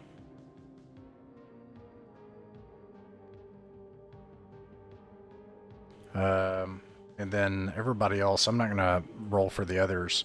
And he daughters off. He's like, these stupid idiots. Idiots, I tell you. And he just like walks off if you let him. Okay. Well, I'm not sure I'm able to stop him, considering the fact I think at this point I'm still swinging around my mace, screaming incoherently, probably. Yeah. And then that's it. You don't have to do any more attacks or anything. Okay. Actually, this goes on for a turn. So I actually need to roll. Nice, you pass, yeah. Okay. And then... Okay, so a turn passes. Now, since you failed last time, Thetis, roll again to see if they can snap you out of it.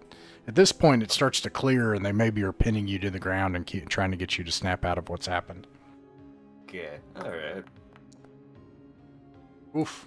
Okay, another turn passes. 20 minutes pass, and Thetis is out of his mind. And making noise and stuff, and you're like trying to pin him to the ground and get him to snap out of it. Let's see. Yeah, 3 hit dice, 2d6. And it lasts for 2 hours. Roll another save. Or you can tie him up and leave him, you know, or you can try to think of a way to try to get him to snap out of this, like, crazed state that this stuff... is out, technically I could play as Erard. Well, we could tie him up for his own safety. You pass after 30 minutes. Okay. So 30 minutes pass of trying to get Thetis back, and you do, finally. Awesome. I'll say, like, as I come out of my meditations, okay, so, if we do encounter any more undead, can we agree not to reason with them? That seems fairly reasonable. I'm quite opposed to the a mockery of life that they are. That, and I don't want Not to ever used go through to. that again.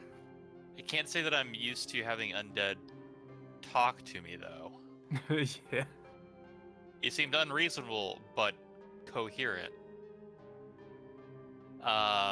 We saw skeletons playing a card game. They seem to have left us alone for the most part. Place truly is strange. I think it's safe to say is if they don't bother us, we will not bother them, but if they bother us, then we have to bother them back. Seems fair. Around you, Godric, these are thickets of like overgrown vines and thorns. This path along what used to be cobblestone weeds have cracked through the surface to knee height in places. And you have the pond behind you. You have the stables, the barracks, and the smithy that are buildings along the castle wall. And then you have these 2 guard posts on either side of the main entrance gate. Where to?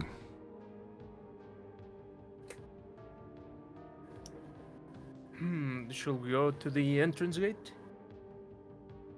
I kind of want to check out the open guard post that the one undead came out of, see like what else is in his room, get more of an idea what else could be here. You could certainly do both, I think. This is interesting.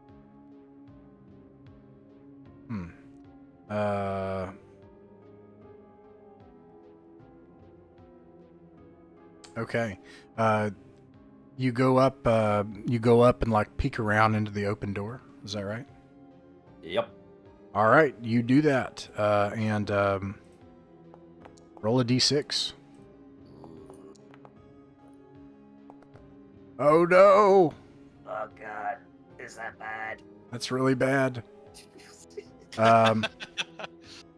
All of a sudden, two halberds slash forward from the darkness, but you definitely dodge both of them. And there are two skeletons that take up their guard post, and they come out to fight. Why is this? Oh my gosh, I'm like filling up the map with these things because it doesn't. Okay. Declare spells. I'm obviously turning dead. I am already tired of this. Like, the dead be damned, go away. You can do that. Let's see. So that's the spell. Roll a d6 for initiative, please, Godric. Oh, yes. Oh, sorry, my bad. I did that myself. That's all right. Got to beat a 4, Godric. 6. All right, that you beat them. Movement. Let's see. You are. If you try to do missile fire, you have a chance of hitting your companion. If you're moving to try to help your companion, what type of weapon are you using? Thetis, a mace, right? Yes. Okay, only one person can attack next to you, because a mace requires 5 feet of clearance. Ah. So one person can come up and join the fight if you wish, and 2 people behind, because a spear can attack from the second rank. Godric and Philippe have spears. Okay. Perderi can push in. Godric and Philippe. All right, I'll give you kind of 2 tokens here, and then you'll bring Perderi in to like be next to you. So I'll just put you like this, and then you can assume that the rest are behind you because they can't fit in. Okay, so you move. They're already moved up, and then you can do your melee attacks. Now, obviously, Thetis, you're not going to be doing a melee attack, but your companions can go ahead and resolve theirs. Okay. Your target is armor class 13, ascending, for your companions and for Perderi. And is Vivian still out, or is it just Arad? Because I think she was downed, I think. Or... yeah, Vivian is on the ground. Yeah, that's true. But just like her eyes are darting around, moving, but her body is still. I'm failing at making a macro. Try one second. Alright, so I'll go ahead and roll for Arad.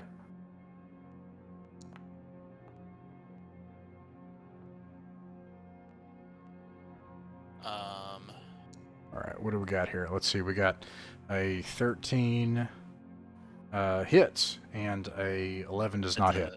It's 11 plus 1. Okay.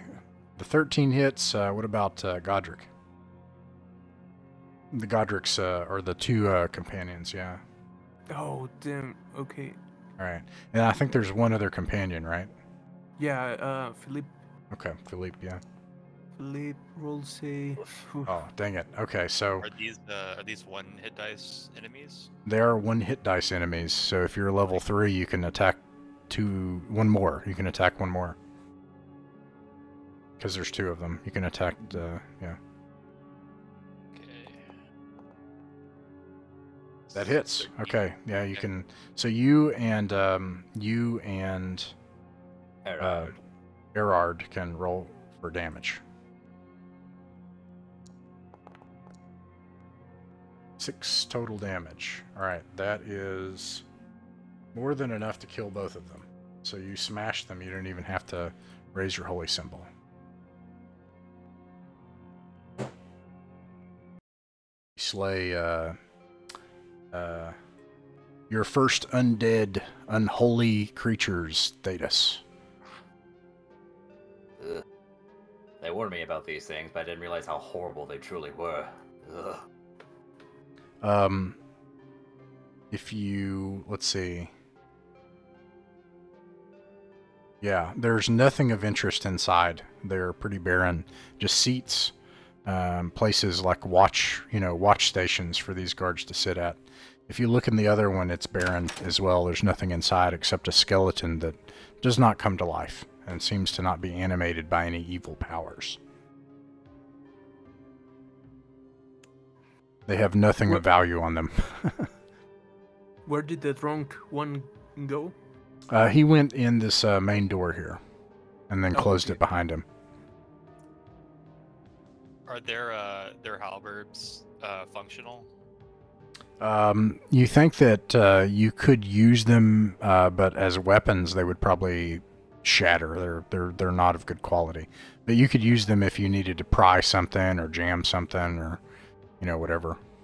Okay, I was thinking for the second rank people, but yeah, if they're on their end, then yeah, probably not. All right, Godric, where to next? Are these creatures carrying some pouch or container or something like that? They have nothing of value on them, unfortunately. Well, then I think we can go on to the main gate. Okay. I want to say before if they just wants to move over to the gate, I want to at least put Vivian in a safe place when we come back out and get her. Probably trigger her back to house. I want to put her at least in the guardhouse, out of sight at least. She has a terrified look on her face as you drag Vivian into the guardhouse. I assume you close the door, maybe give her a light. Jam it with a halberd or something. Yeah. Okay.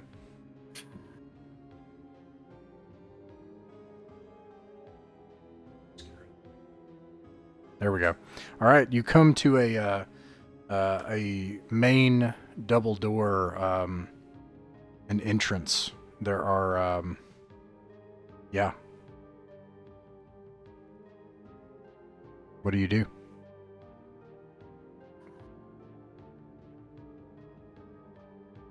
Godric will open it. Okay. You open the main doors, and I think your light would have went out by now. But I'm not going to be a pedant. I'm assuming that you probably doused your light. So you probably have another 2 or 3 rounds. 3 rounds, I'll say. Okay. So this passage is about 60 feet long, 20 feet wide, and it's covered on either side with murder holes. The far end is another double door, and there's a door to the right. And as soon as you open the doors and your light is cast on this dank and long abandoned hall, you hear a voice that booms out, "Welcome to your doom, interlopers!" What is with these people?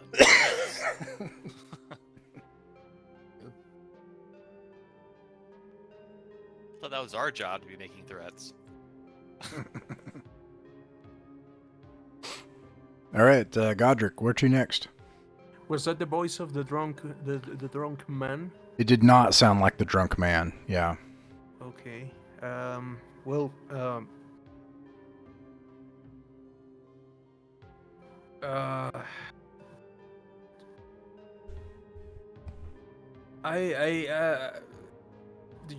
I'm afraid that if we rush in, maybe someone will shoot at us from the murder holes. Godric's gonna go near this one here, and he's going to put his wooden shield, in front of it, see if something shoots out.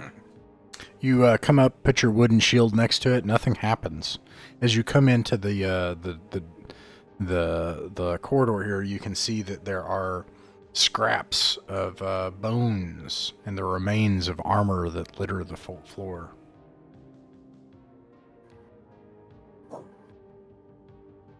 Definitely does not seem like a welcoming place to go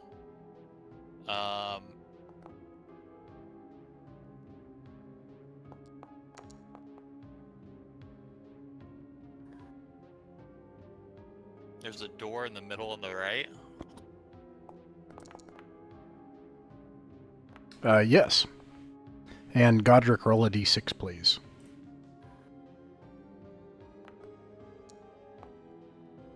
Okay. 2. Okay.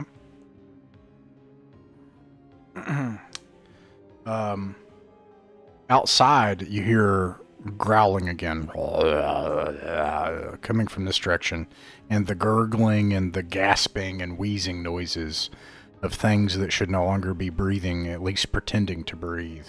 It sounds like those things are coming up this path from behind you, a couple of dozen feet away.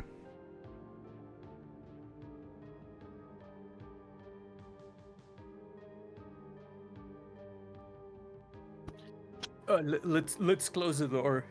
Yeah. You close the door. Can it be Have barred? options. How do you bar it? Is there maybe a beam specifically for that purpose around? There's scraps of armor and bones. You could try to jam it in places with bones, but it would not be as effective as like iron spikes that could permanently jam it, but it would hold something off for a while. I have spikes and a hammer. If you spiked the door, they would have to. That would jam the door. Like they wouldn't be able to get through. Would you like me to do that, or? Sure. Yes. Okay, so I'll use a couple spikes and hammer them in place so the doors can't open. Let me mark those off. You do that. It's the door is spiked. 8. Okay. Godric, where to next? Think this will be the safest route. All right. What do you do at the door? By the way, before that, if I put my head near the murder hole, do I hear something? So he's spiking the door. You're going to try to listen at the murder hole, see if you can hear anything. That's going to be a listen check. It's going to take a turn, but everybody else can do something on this turn. So you could also listen over at the door. You could check the door for traps. You know, like you could do all the things here if you want to split everybody up and have them do things. Only the characters. I'd say like the only thing I'd probably be doing is checking, using my own shield and just checking the murder holes with seeing if there's anything I can see past them, if I can hear anything moving behind them, just to make sure that no one is like trying to take a crack shot at us. Gotcha. Godric, roll. Actually, I'm sorry. Let me roll the d6 because you won't know. I'm going to roll it on my end here. Okay. Meanwhile, Thetis, you check all the murder holes and you carefully investigate them, you know, wondering if you're going to get shot at the next one, and check it and check it. You're not able to see from the murder hole anything very well from to the other side, but you're confident after checking them. No one seems to be shooting you. Meanwhile, Perderi, you hammer the front door shut, and Godric, you listen at the murder holes on this side, and you don't hear anything.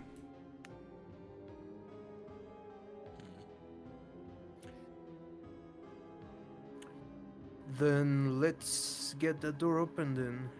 Should we check it first? Sure. If you Does check... anyone...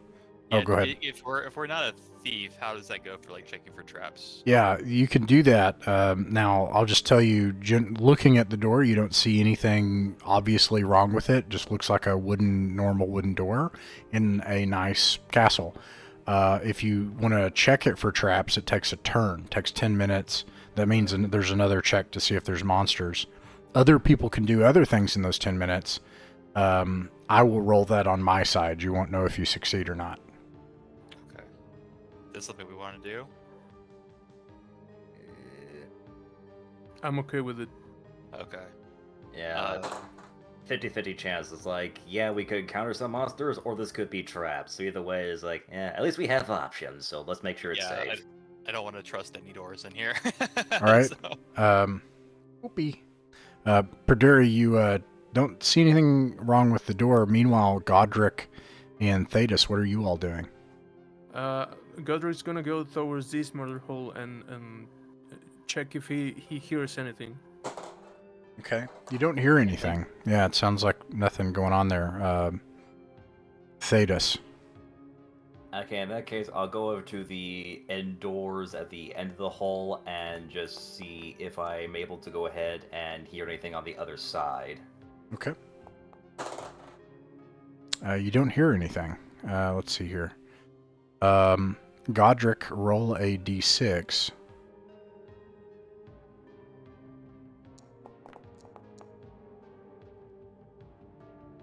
One.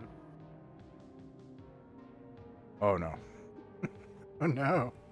You can't roll ones. Okay.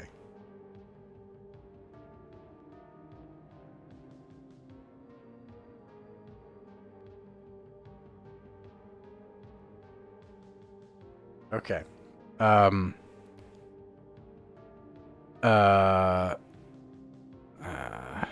Who was checking this door? That would be Perduri. Or you were? Okay. Yeah, I was at like the doors at the end there, so that was me. Oh. All right, the okay. door flies open, and there are silhouetted against the darkness. There are figures here who like raise out their hands in unison, and all of a sudden, and there's like flashing lights that are popping off of them. Make a saving throw. Oh boy.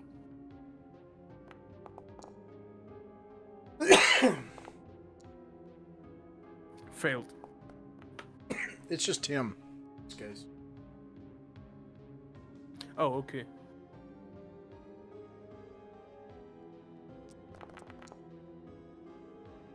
Oh, I think a 7 fails. All right. All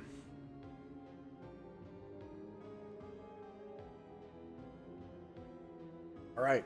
Yeah, and there's like all these creatures in the doorway. They're humanoid creatures, but in the light and all the fireworks going off, you can't really quite make out anything specific about them. What does it keep dropping things in weird places?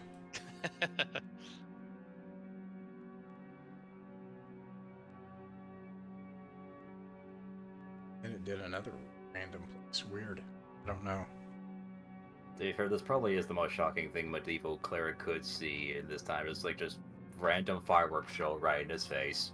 I don't even know where it dropped this one. Not figured or about boundary. Oh my gosh.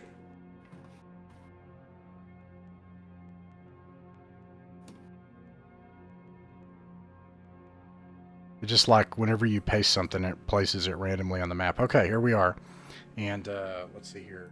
Are right here. And you got a bunch of your friends around you, different places. Decided not to put it there. Somewhere else. Everyone make morale checks for your hirelings as this happens. And that's 2d6? Yeah, and you want to get under your morale score I gave you. Gotcha. No. Did it fail? Yeah. Okay. How many failed? Well, since Vivian's technically out of action, it's just Gerard, so with my guy, he failed. Okay. Let's see here. Oops.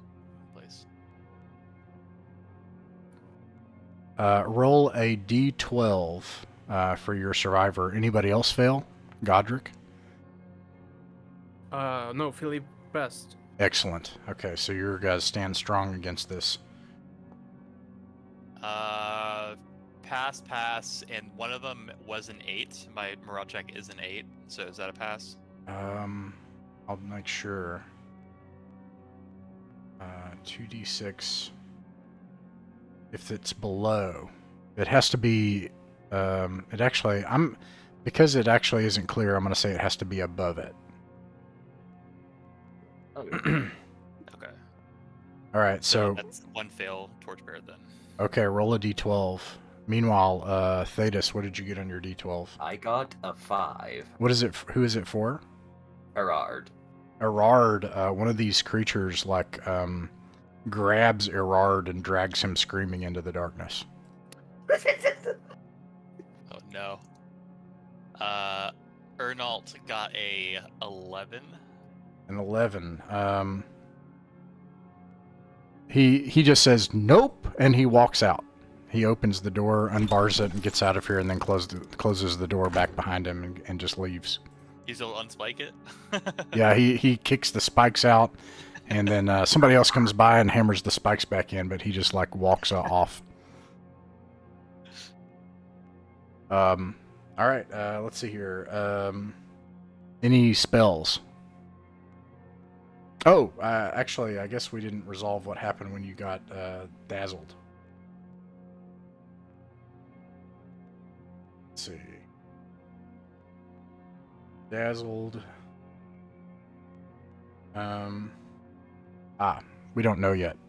So let's see. Yeah, declare spells, top of the round.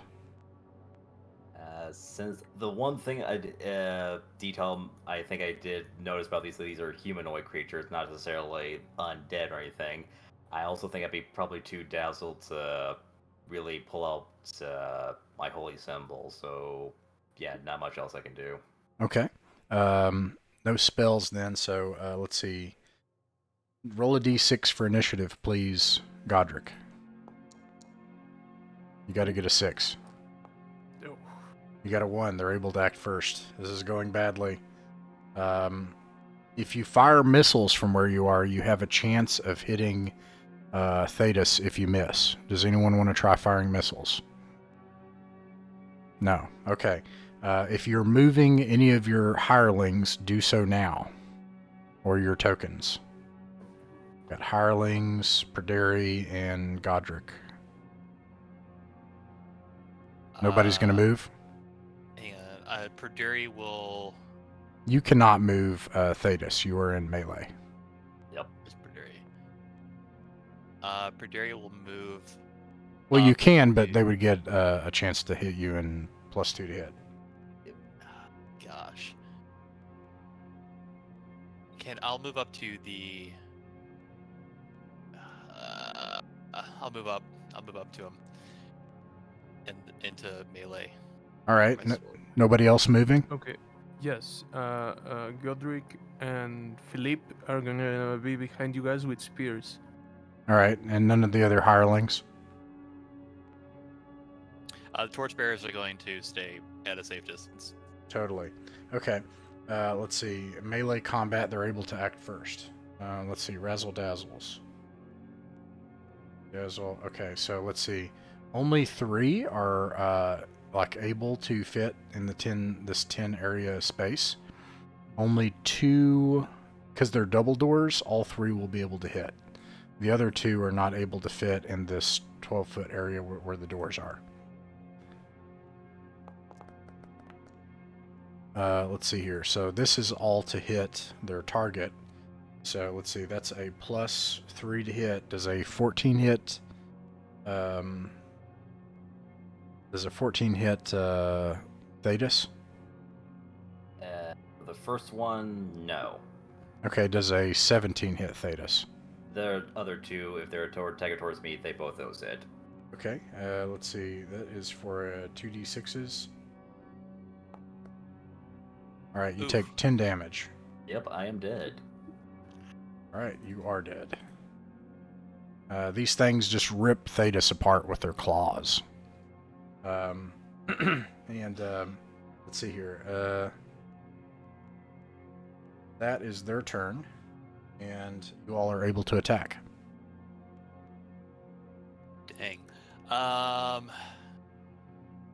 Okay, Perderi, I'll attack with my broadsword, or my bastard sword, I mean.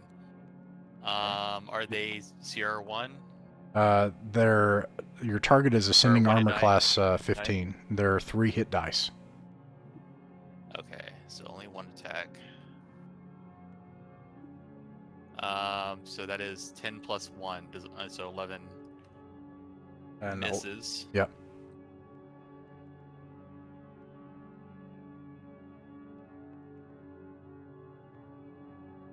Now, I will say, if you, I don't know if you all are thinking of fleeing, but if you were, something I will tell you that you can tell your hirelings to do is get that door open if you want to try to flee.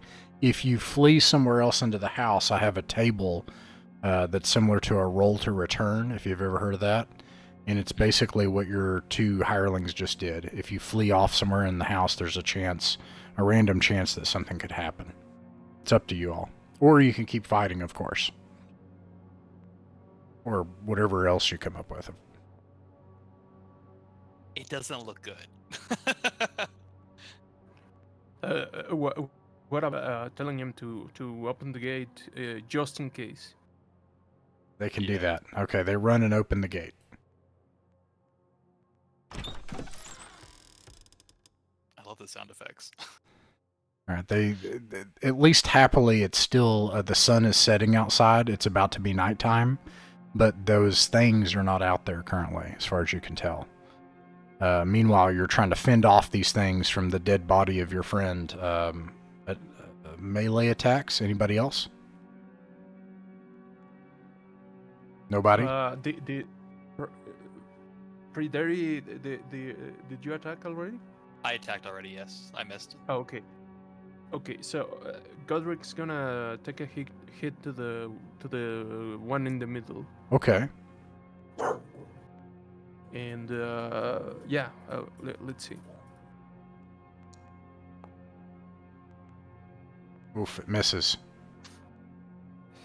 And Philippe's gonna do the same. Okay.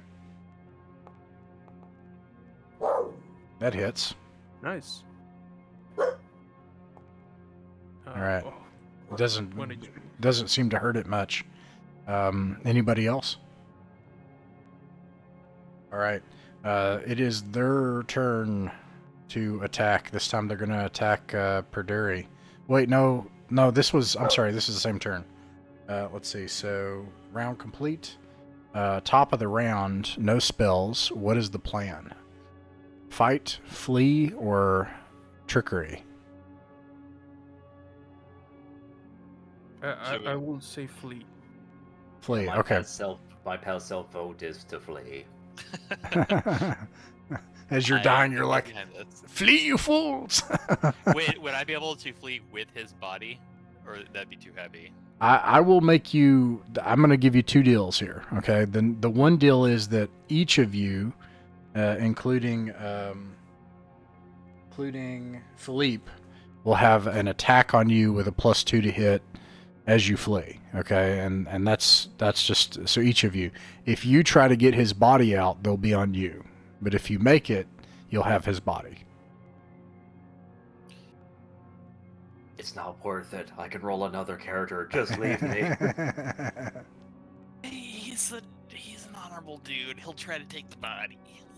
Okay. 3 attacks against you. And Okay. that's your +1 to hit, or +2 to hit. Does a 15 hit? No. Oh, wait. 15 plus 3 does an 18 hit. Sorry. Because they have +3 because they're HD3. With parry, no. Ah, nice. All right. You managed to, like, dodge and then parry a blow and drag the body down this hallway. As these things start to lumber towards you, their bodies jerk and, like, make strange movements, and, like, electric sparks and stuff is flying off their bodies as they're coming down this hall. You make it out, and you're able to close the door and make it out the gate with your 50 gold and dead friend, and not much else. And you make it down the road away from the fairy lights of this bizarre, strange castle, and the rest of you survive to make it back into town. Whoops.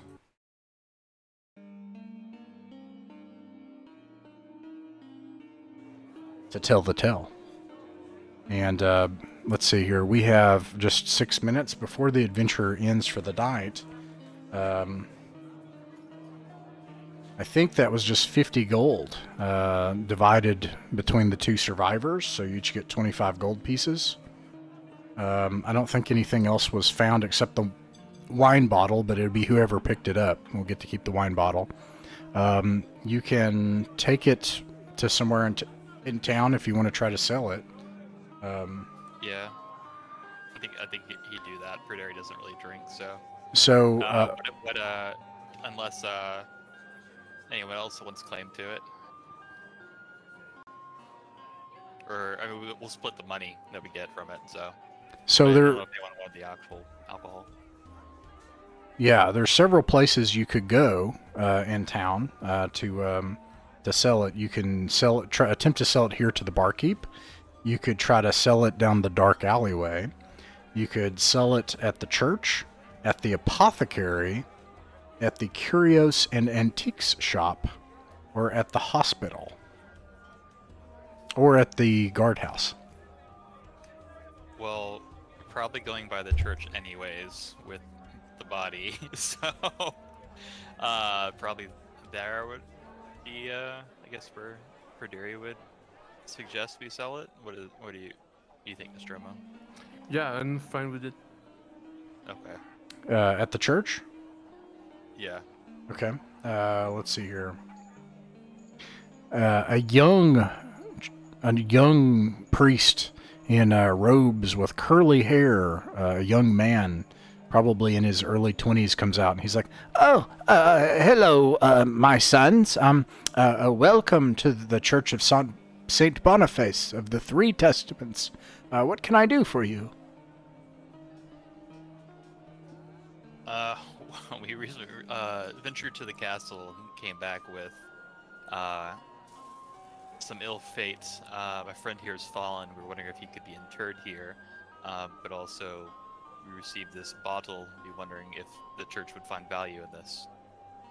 He looks around and he says, You tried to go into the castle?" We did.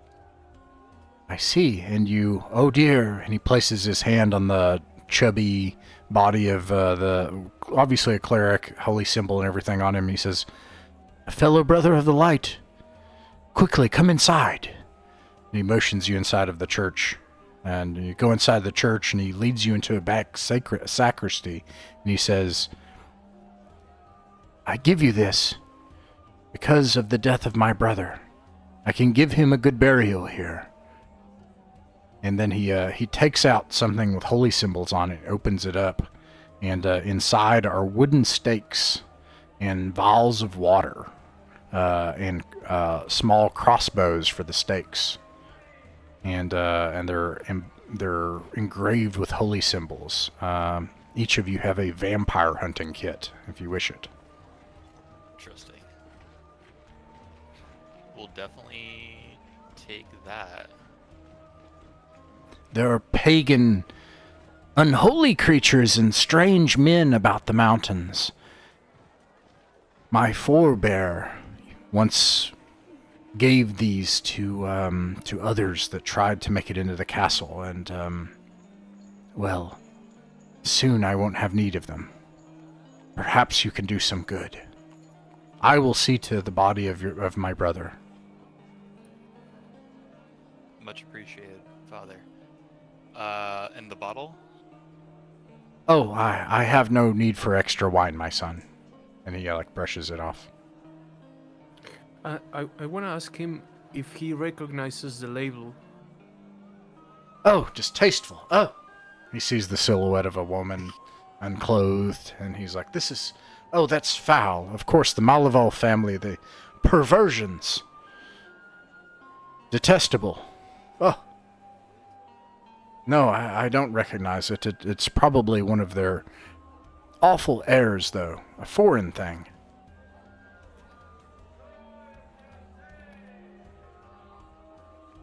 All right.